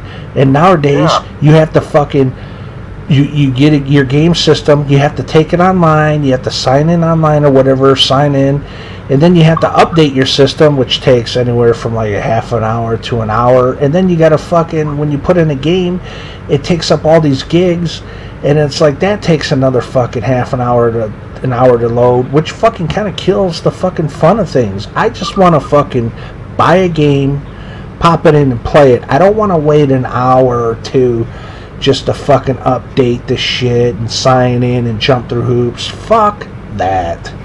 You know? Hell yeah. You know, so that's my pet peeve about games now versus then. Yeah. Back then it was way more fun and simple, the way it should be now. Yeah, like Nintendo, Sega Genesis, all that shit. You just put your game in, right? Start button, bam! You're automatically. It's like, oh, you gotta download this to fucking do this, and you gotta take this, right? Blah blah blah. It's like, it's like, it's almost like you just want to be like, no thanks, fuck it, I'm going back to old school. That's why mostly I just play old school games, and it's just more fun to me and simple, you know. There are some good games out there that are newer, but I want to say for the most part, it's old school rules, you know. Hell yeah, brother. You know, we grew up in the 90s, me and you, dude. In the 90s, we would play Mario Kart like a motherfucker. We played GoldenEye. Oh yeah, we played GoldenEye like a motherfucker. Except you'd always cheat like a bitch. Cheat on what, GoldenEye? It's like, oh, I know after I kill you, I know right where you're gonna pop back up at, and I'm gonna kill you again. Oh yeah. I got pretty good at that. Fucking time, dude. You'd be like oh, guess what? You're gonna pop back up over here. So as soon as I pop back up, boom. Oh, now you're gonna pop up over here. Okay, boom. Right. I'm like, you motherfucker! Can't you just let me pop up and let me fight you, dude? Yeah. Well, I was. Wait till I was here, and you'd be right there to fucking kill me, dude. I used to love playing GoldenEye when it was like you, me, and Angelo, and we would like face off against each other, try to do the one shot kills, or just the regular killing, and we played a lot of that, and we also played a lot of Mario Kart. I love the part where you have to pop each other's balloon to win. That shit was fun, dude. I mean, Mario Kart 64 on the Nintendo 64 was fun. That was our game, dude. That was our fucking game. That was our game, dude. Yeah. And I got footage of us, I think, back in like 99 or 2000, gaming it up with Mario Kart, but I didn't have the camera actually on the fucking TV. I had it on Angelo the whole time, and him talking a whole bunch of shit, dude. You had it on all of us at first. And right. Like, well, fuck. And then you decided to put it on Angelo because, hell, he's the one that always comes up with the funniest shit. Yeah, he's the one that always would say off-the-wall funny shit. And I was like, well, fuck it. I'm going to get him on camera, which I kind of regret. I wish I could have just, like, filmed the gameplay itself. And, you wanted to film, like, everything. Yeah.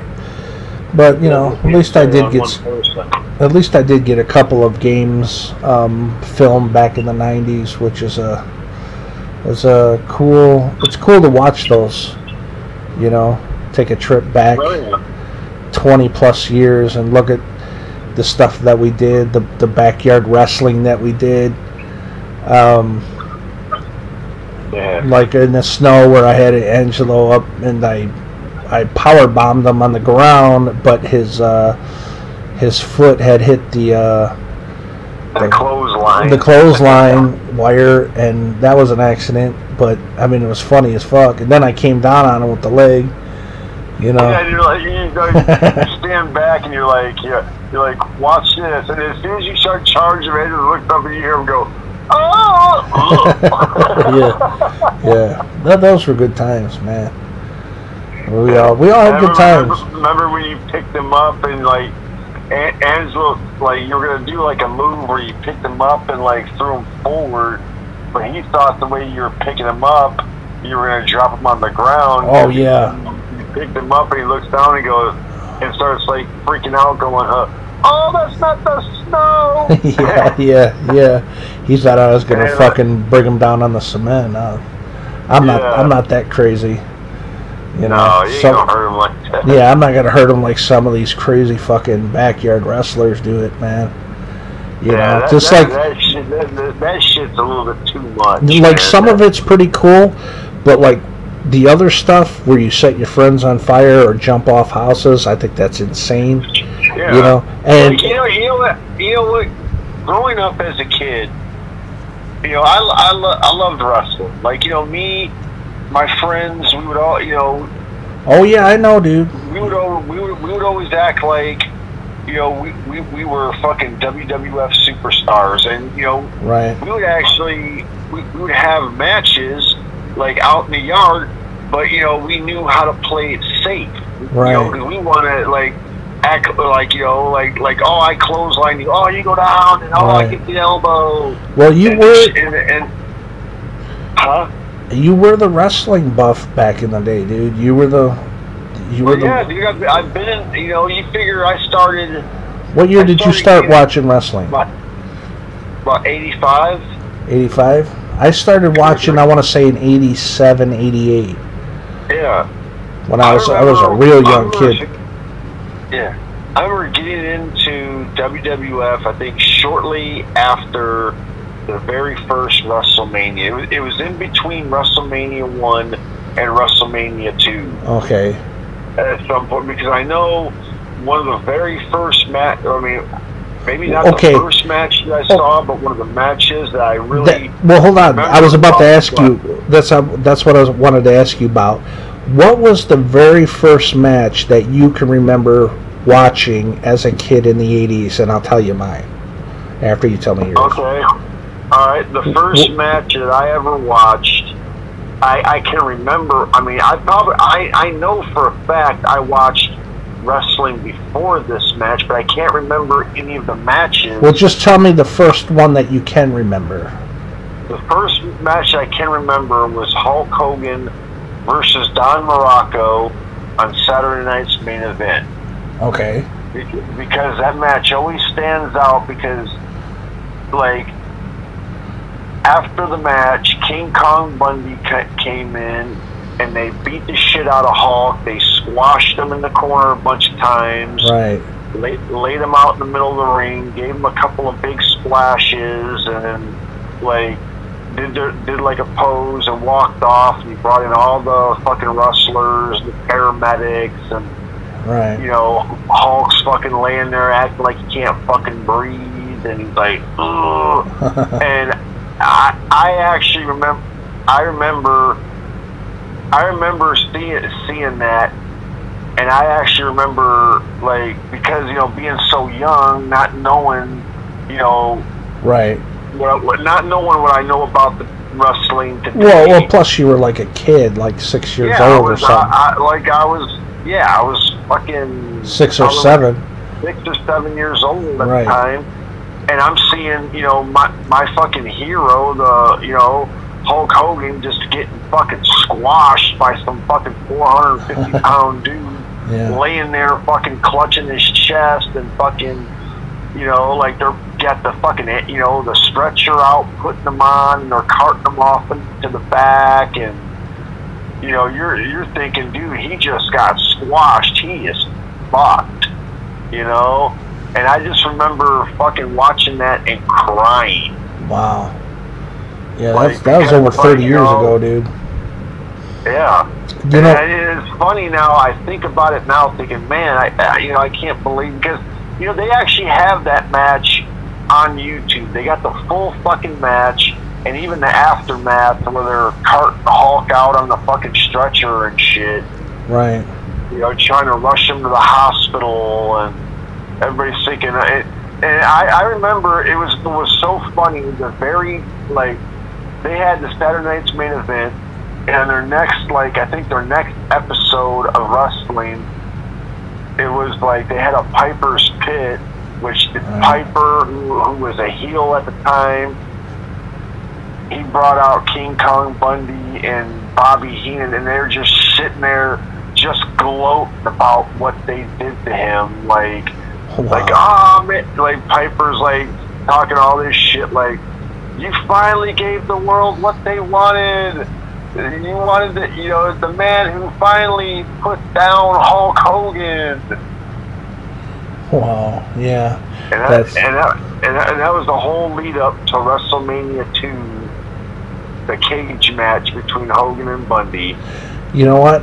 It's funny, my first memories, the first match I remember watching to this day was also a Hulk Hogan match. And yeah. I don't know what year it had happened. You can tell me, because you'll know better than me. But I remember I went over to my uncle's house, right? Yeah. My uncle Mark. I believe you know him. You've hung out with him, and he ordered this pay-per-view event, or maybe it was on cable. I'm not 100% sure because it was over 30 years ago, but. Yeah. It was a cool ass event. It was a match. There was a match between Hulk Hogan and Andre the Giant, right? And this actually, we were watching it live as it happened on TV. And I remember Hulk Hogan lost to Andre the Giant because of the referee. I remember exactly what you're talking about. Well, hold on. Dude. The referee had a twin brother, and he screwed Hulk Hogan over. That match I remember watching as it happened over 30 years ago. Now, what was that? What match was that? Was that like a? It was a Saturday Night's Main Event. Okay, so it wasn't a pay-per-view then. No, it was booked as the. I remember they booked that match. It was like the return match. It was like shit. It was. What year was that? Right, 1987, 88? I want to say probably 88, because I remember that's when the title, like, as Hulk was the champion, because Andre beat him, and then Andre fucking sold the belt to fucking Ted DiBiase, and then Jack Taylor, like, oh no, you can't sell it. I'm gonna hold the belt up. We're gonna have this big tournament at WrestleMania 4 to crown a new WWF champion. And that was when it was won by Mr. Macho Man. Yeah, but that match, I actually remember watching, as it, that happened. Yeah, I did too. That was, that I think that's like one of the only matches I can remember back in the 80s still to this day. Yeah. Seeing as a kid. And you know what? It's just like wrestling back then just was so over the fucking top, man. It was so cool. Versus now, it's such trash. If you were alive during the 80s and 90s and watched wrestling as it was going on, dude, you were really part of something awesome. If sorry for, like the people that were born 20 years ago that missed out on some really cool stuff, Or like the kids today that think this wrestling is cool today. It's like, no, dude. Sorry to say, people out there, but this wrestling today is fucking garbage. Yeah. And we're putting that politely. It's fucking trash. Yeah. But yeah, back then it was so cool. This wrestling today cannot hold even a fucking candle to the fucking wrestling back in the 80s, 90s, early 2000s. 2000s. Right. Yeah. Like, yeah. I mean, these all the top, pretty much all the top wrestlers today would be pretty much fucking jobbers. Right. Compared to the wrestlers back in those days. Right. Back then you had the ultimate fucking, you know, alpha males, man. They were fucking, you know, tough guys, you know, beating asses, you know, and yeah, those were the days, man. Man, I love the good old days of wrestling, dude. I do too. That's when I watch wrestling, it's because I'm popping in a DVD of something that is older, you know, like WrestleManias, older ones, you know. Oh yeah. Match compilations of, you know, stuff from the 90s or the 80s. Like I watch old episodes, like, you know, what they're putting on YouTube now. They got like old episodes like from like the 90s of like WCW, of like WCW Saturday Night, you know, and the Nitros and and shows like that. It's like, man, I also miss the head-to-head WCW had with WWF at the time, where you know they were kind of like going head-to-head, you know, and the WCW for a while was getting some badass ratings, and you know Eric Bischoff was kicking ass. Yeah, you know, I liked how he. I tell you, it was fucking funny. It was in a Kevin Nash shoot. He when DX was trying to invade WCW, Kevin Nash said he was like, man, I tell you, if I could have got, he's like, if we could have gotten outside to where Triple H and all them were standing, he said he would, because it was, you know, it had been WWF's cameras there. He wishes more than anything he could have just walked out there, looked at DX, and right on WWF's camera going, the fuck you guys doing here?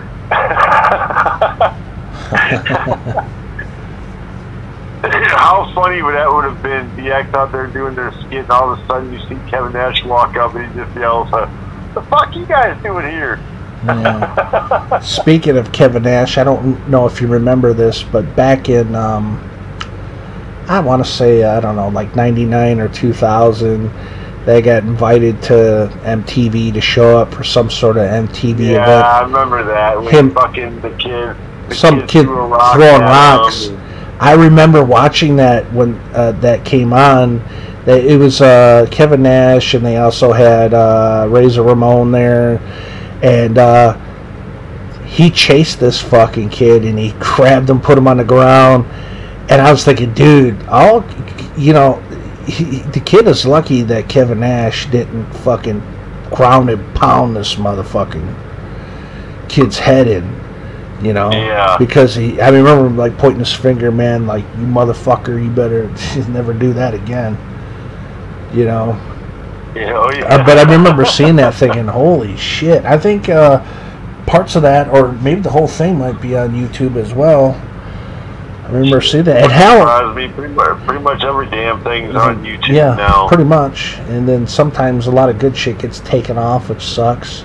Yeah, I know. But I remember meeting Kevin when we met Kevin Nash at the Motor City Comic Con back in 2009.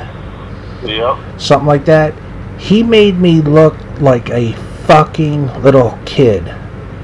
Oh, I know. Same with me. I mean, I no, but you're taller than me, and you know, and I look at that picture sometimes. I'm like, man, I look like a small ass person compared to him. He's fucking like big, you know. Yeah, I know. But you gotta figure, dude. You know, I always thought I'm a big motherfucker, dude. I'm 6'3", 6'4".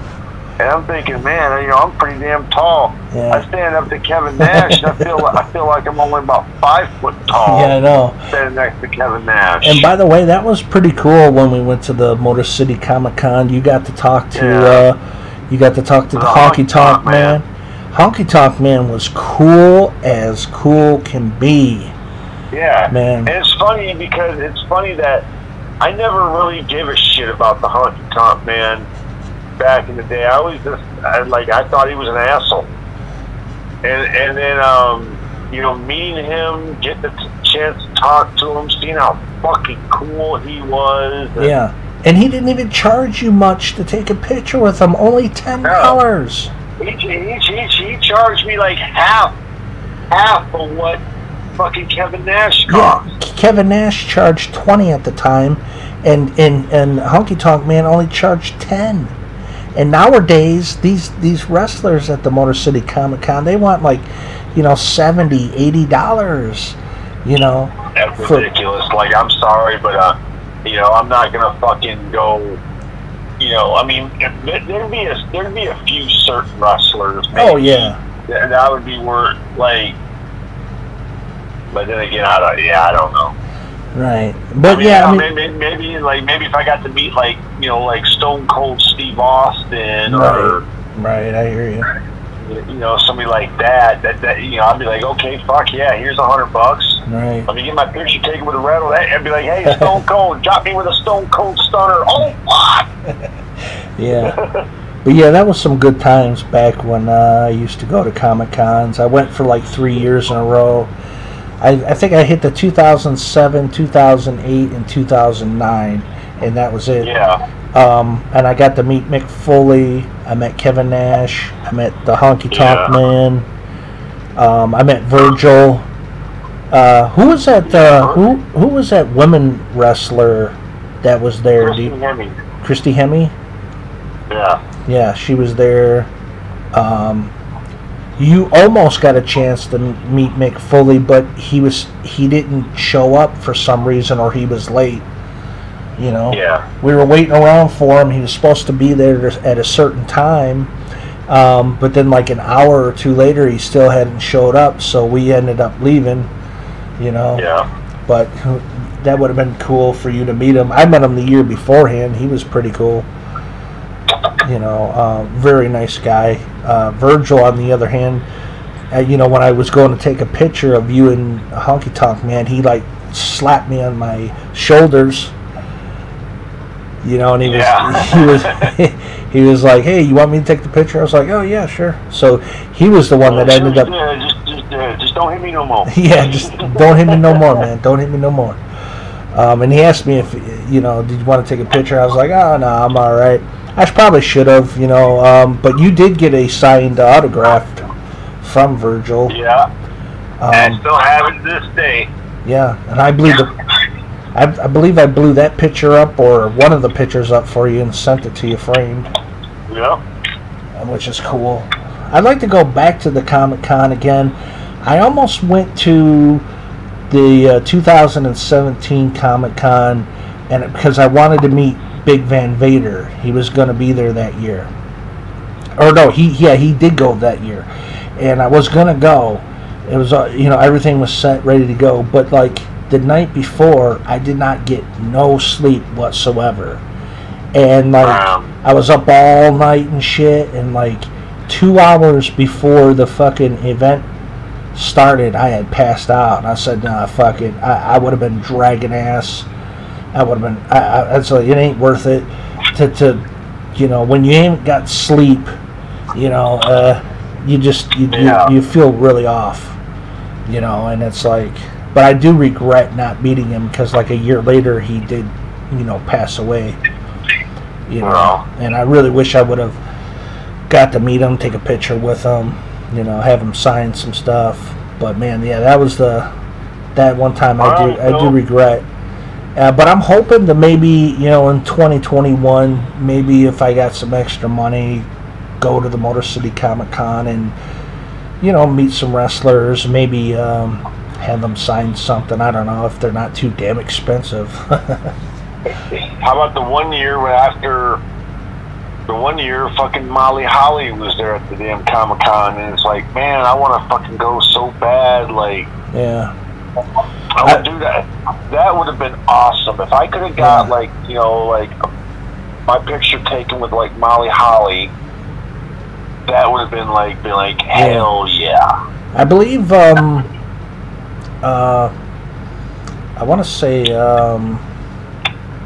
Roddy Piper was there at the Motor City Comic Con the year he died, I think back in 2015, I want to say. I'm not 100% sure. And then in 2016, China was supposed to be at the Motor City Comic Con, but like 2 or 3 weeks, that's when she had died, you know. Yeah. Unfortunately, which was pretty sad, man. So, and then, yeah, Vader in 2017. I think Shawn Michaels went there in 2019, which is that's kind of rare to see him, you know, show up to a Comic-Con. But he was charging a lot of money for picture. Yeah. To take a picture, I think was like $90. An autograph was like $75, something like that. I'm like, fuck. You know? Yeah, I'll take days at $25. You know, I mean, I'm cool with paying like 30, maybe $40, but I mean, I don't want to pay $100 for somebody just to sign something, you know. Yeah. And they're already fucking rich on top of that, so you know, it's like, what the fuck, man? You're trying to like milk your fucking fan base, you know. Yeah. But if it was like the Undertaker showing up at the Comic-Con, I would have said, all right, fuck it, I'll pay whatever, fuck it. Because that would have been really rare, and he is a fucking legend. It'd be like me back in the late '90s when Sunny, you know, was wrestling. Man, I probably had the biggest crush on her more than anybody, dude. Really? I thought she was smoking fucking hot when she. Well, like, she was back in that age. Yeah, like 95, 96. Oh yeah. I was like, dude, she is badass, and like I thought, man, if she ever showed up to a Comic-Con, man, that'd be. Even though she's older now and she doesn't look that great. Well, yeah, she did, you know, pack on weight. But you know what though? To me, she still looks okay. Like, you know, like if she came to me and be like, hey, you want to be my boyfriend? I'd be like, sure. Yeah, but the odds of that happening are slim. Have her come in the bedroom to that. I know you want me. Yeah, I know right. you want me, baby. I know. Yeah, right. Not now. I mean, maybe 96. That would have been a dream come true, but not 2020. Yeah. You know? But yeah, she had it going on back in the day.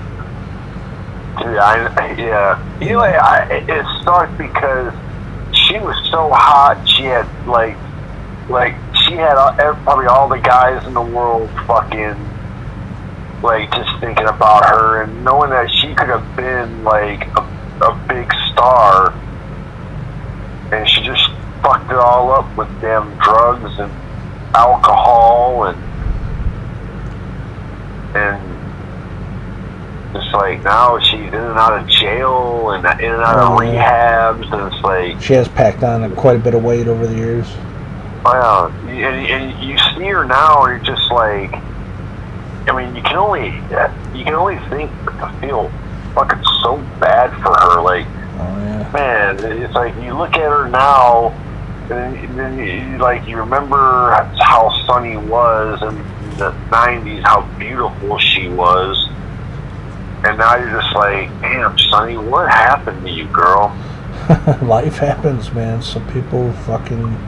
I mean, I know she went through a bad spell when Chris Candido died, but. Oh yeah. He went out a bad way, man. That sucks. You know what, dude? Sunny does have a shoot interview where she talked about.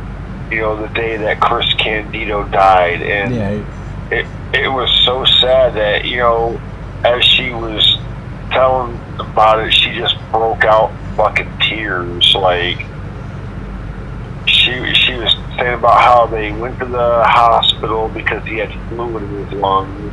Right. And they told him they were going to take him out in back and drain his lung out.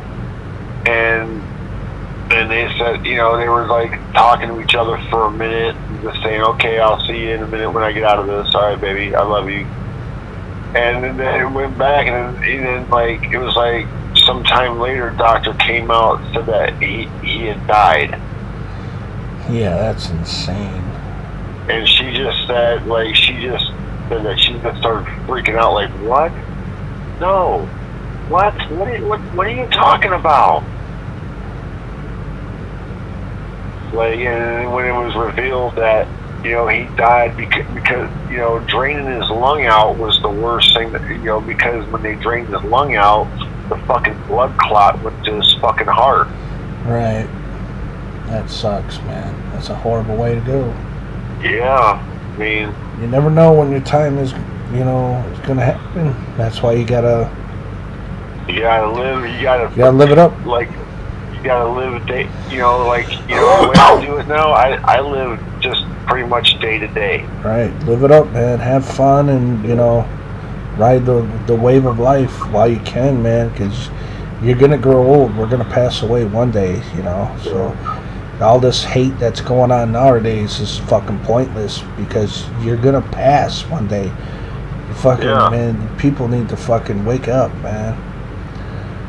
You know. Yeah. But yeah, because you never know. Time is short. You only got so much time here, and then we don't know what happens after we die. We don't 100% know, because we haven't died yet.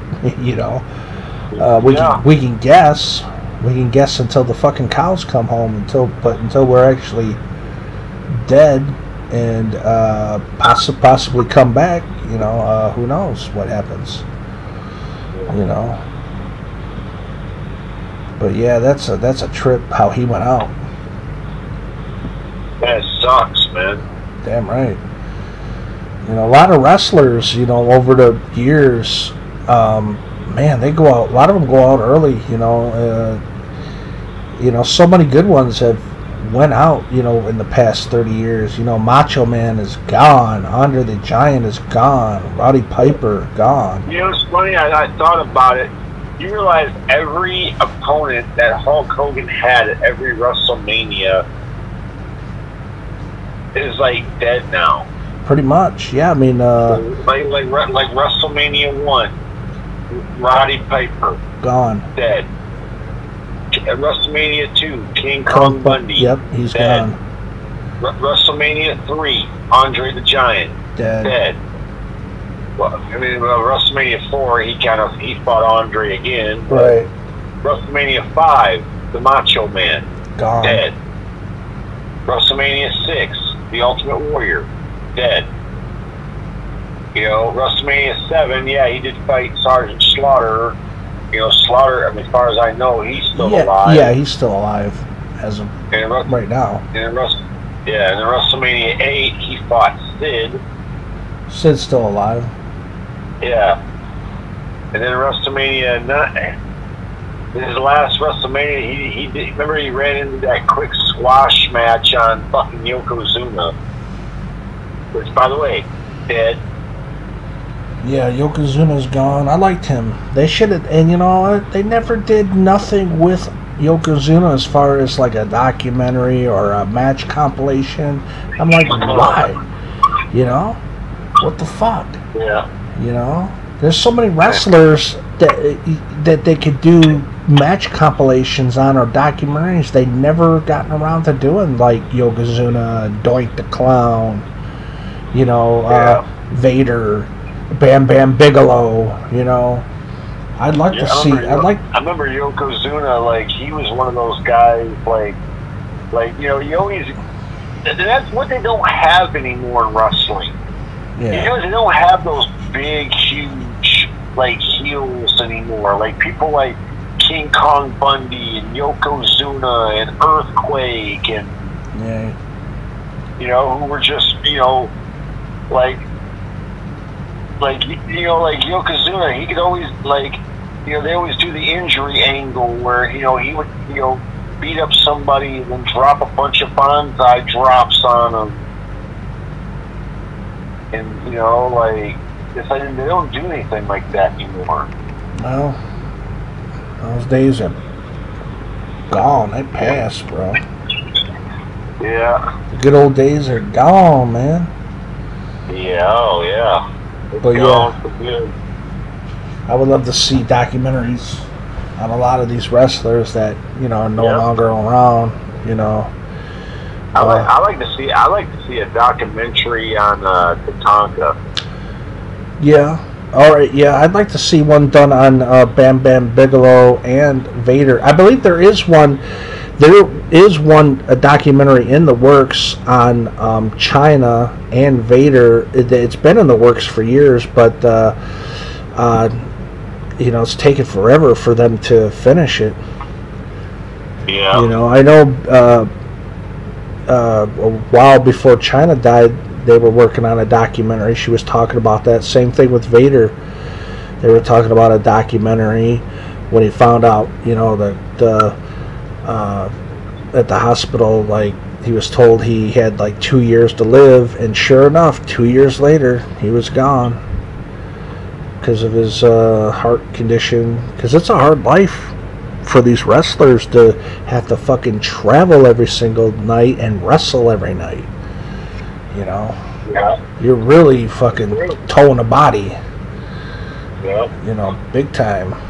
That's and people bash on wrestling calling it fake. I could tell you something right now. Real wrestling versus what people call fake wrestling. The fake wrestling is actually way more hardcore than the real wrestling. Okay? Because these real wrestlers, they wrestle every night. I mean, these so-called fake wrestlers, they wrestle every night. These real wrestlers, they only wrestle once in a while. I used to wrestle back in 7th grade, and I never got the injuries that these so-called fake wrestlers got, okay? Well, you know what? I mean, you see, the real wrestling, real wrestling is just, like I said, it's two guys, right, trying to put each other's shoulders on the mat. You're not fucking, get thrown around and right, doing crazy flips off the top, check out this double moonsault, fucking trifecta, fucking flying leg drop. And you're definitely not wrestling every single night, So the entertainment version is way more hardcore and way more, I want to say, dangerous, and you're putting your body more on the line than any kind of real wrestling. I can tell you that. Yeah. The only injury that I got when I was wrestling back in '91 was I had the kid underneath me, and he had brought his head up, and he hit my jaw, and ouch, my tongue was a little bit, out, so I kind of bit into my tongue. So we had to stop the match because I bit into my tongue, and I was bleeding, so I had to go to the bathroom and wash the blood out and all that shit. But that was the only injury that I got. The fucking entertainment wrestlers, they get stiffed by big dudes. They get slammed off the fucking mat. They get clotheslined. They jump off the fucking ropes. I mean, and they're doing this every night. I mean, look at fucking Draws. One slip up on one move fucking cost him he's wheelchair bound for the rest of his life. Yeah, he's fucking paralyzed for life. And look, one wrong move. Yeah, that's it. That's all it takes. One little fucking slip. Yep. And real wrestlers don't have to do that type. Your whole imagine, dude, that reminds me of fucking $1 Million Baby. Oh yeah, you're right. Remember how like Hillary Swank, she had everything. She had everything going the way that she wanted it. She was about to become like, you know, fighting, you know, the big names of boxing, and then one little wrong move with the chick fucking, you know, that was, and I thought that was fucked up too. Fucking cheap shot in her. Yeah, she got paralyzed. And I'm saying, look, one wrong move, getting cheap and falling on that fucking that stool. Fucking one move took everything away. Yep. That's a good movie, by the way. I seen that at the theaters. Yeah, I mean, you know what? I don't tear up a lot in, you know, watching a movie. Right. But that ending scene where Clint Eastwood came into the room and told her that he's gonna kill her. Oh yeah, I forgot about that. Yeah, that was heartbreaking. Yeah, and he's telling her about, like, he's gonna turn her. He's like telling her like what he's gonna do. He's like, I'm gonna turn the oxygen off, and that's gonna put you to sleep. Yeah, that was sad as fuck, dude. He's like, yeah, and I'm gonna give you this shot of adrenaline. You know, he shows a needle. He's like, I'm gonna give you this shot of adrenaline here, and it's gonna keep you asleep. And when he said that, you see the shot of like Hilary Swank's face, and she just gets like this big smile across her face, like she's fucking cool with it. Well, yeah, I mean, what else could she do? You know, she was a vegetable, pretty much. Yeah, it's like, you know, I mean, it's like, and then, you know what, dude, if it came down to it, like, that would, I mean, it would suck, you know, I wouldn't want to go out thinking that, like, you know, somebody had to fucking put me out of my misery. You know, rather be like you or somebody else. Like, I don't want, you know, you have to do that. I wouldn't want to be put in that position. No, either way, I wouldn't want to be. I wouldn't want to have been Hilary Swank, or I wouldn't want to have been fucking Clint Eastwood. Yeah, that was pretty fucked up, man. It was a really good movie, powerful. Really fucking good, dude. Oh yeah, Clint Eastwood can direct some really good movies and act in movies as well, really well. Yeah. He's been doing it long before we were even born, dude. I like his older movies. He like Every Which Way But Loose and Any Which Way You Can. Yeah, one of my all-time favorites right there. Yeah. The fight scenes in those films were pretty good. Yeah. You know what's funny though. So if you go back and you watch, I believe it was those films. There might have been other. What was some other films that he did some fight scenes in? Shit. Didn't he do like a movie where he was like a fighter or something, and he had to box people, or not box, but just fist fight people? Yeah, like fist fight them. Yeah. That was Every Which Way But Loose. Oh, okay. Yeah, that was a pretty good movie. It was the one where he had the fucking orangutan with the Okay, yeah, okay. Yeah, that was pretty good. It's been such a long time since I've watched any of his older stuff. Good actor, good director. Yeah. You know what though? I didn't like the fight scenes in Every Which Way But Loose, because if you notice, every one of Clint Eastwood's fights were all one-sided fights. Yeah. Like, he only lost that last fight at the end of the movie because he let the guy win. Yeah, it's been a while since I've seen it. Yeah, out of respect, because the guy's, you know, that guy was one of the toughest, you know, feared fighters for years, and the fact that Clint Eastwood was like humiliating him by whipping his ass, everybody's like, oh man, this is the new Tate Murdoch, and like even all like his people were like turning on him, like, oh man, you're all washed up, and Clint Eastwood looked around and was like, you know what, fuck this, you know, I got too much respect for this guy to fucking let him be talked to like this, so I'll let him land a good punch, and let it put me down. Let him have his one last moment. Right on. You know?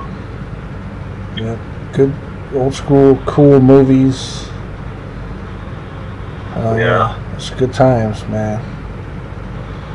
What was that, like the late? It's a good time for us to end this podcast for the night, dude. Oh yeah, it's been going on for over 2 hours now. So yeah. I'm sorry, everybody, but you know I do have to get up here in like 6-7 hours to go to work. So I would love to keep this going all fucking night. Believe me, I could keep this going all night, but we'll save it for another time. I mean, there's plenty of, we'll be doing more podcasts and all that in the future for sure. Yeah. So yeah, we wanted to make this tonight to let everybody get a truth. Boy, I'm so tired I can't even think straight. It's all good. Yeah, we're just making the podcast off the cuff, man. We're just talking about random shit like movies, wrestling. Everybody can indulge in our world for a change. Yeah. But yeah, we didn't get too much into video games tonight, but we did dive into, movies big time and wrestling. We talked about video games. We talked about Mario Kart shit. Yeah, I mean, a little bit. Not a whole lot. But, it's all good. Like I said, this is totally just, off the cuff, man. We just, we're winging it here. Yeah. Don't worry, people. We got more coming. Oh, yeah. We'll definitely be back with some more podcast videos for sure. Sometimes they may be longer, they may be shorter. Just depends on, like I said, what zone we're in, how we're feeling. It's, but it's all good. So I guess, we'll go ahead and wrap this one up, guys. This was the first episode, our first podcast, which I think went pretty good. Yeah. I think it went good. Like I said, if I didn't have to get up and go to work in the morning, we'd be talking about 2 or 3 more hours. Hell yeah. I mean, it's fun talking about the old school stuff, new school stuff, things we like, things we don't like, and everything in between and all that stuff. But yeah, we'll go ahead and wrap it up here for you guys. I hope you guys enjoyed the first podcast here. It was something new series, I guess we're starting here on my channel.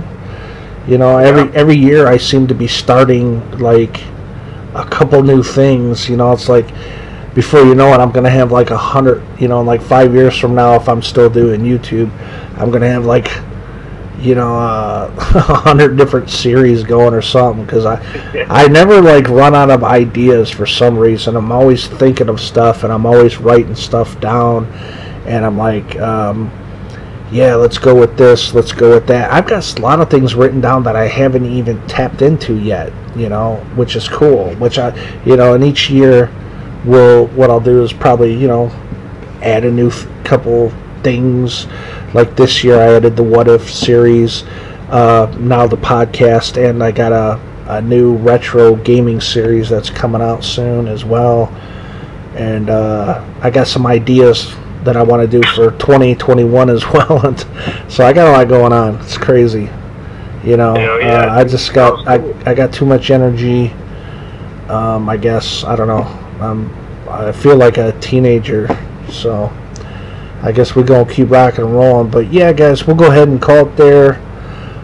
That was our first podcast, and we'll be back again. I don't know when, but from time to time we'll pop up and we'll shoot we'll shoot the shit again, man, for sure.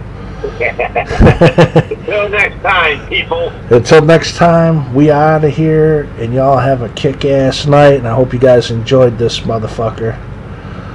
If you don't, fuck you. If you don't say fuck you, but it's all good. If you don't like it, you don't like it. If you do like it, you do. To each of his own. It's all good, man. We ain't hating, because I'm just bullshit. Yeah, we don't hate up in here, man. Everyone's entitled to their own opinion, which Yeah, is exactly. which is cool with me. You know, I'm gonna roll with it until I don't. Yeah. Oh yeah, but yeah, this was pretty good, man. We got into some deep stuff, and yeah, I enjoyed this one. Hell yeah. So, anyways, guys, we'll go ahead and wrap it up there. That was our first podcast. I'm out of here. we out. Or yeah, we're out of here, and have a good one, people. Later. Bye. Peace.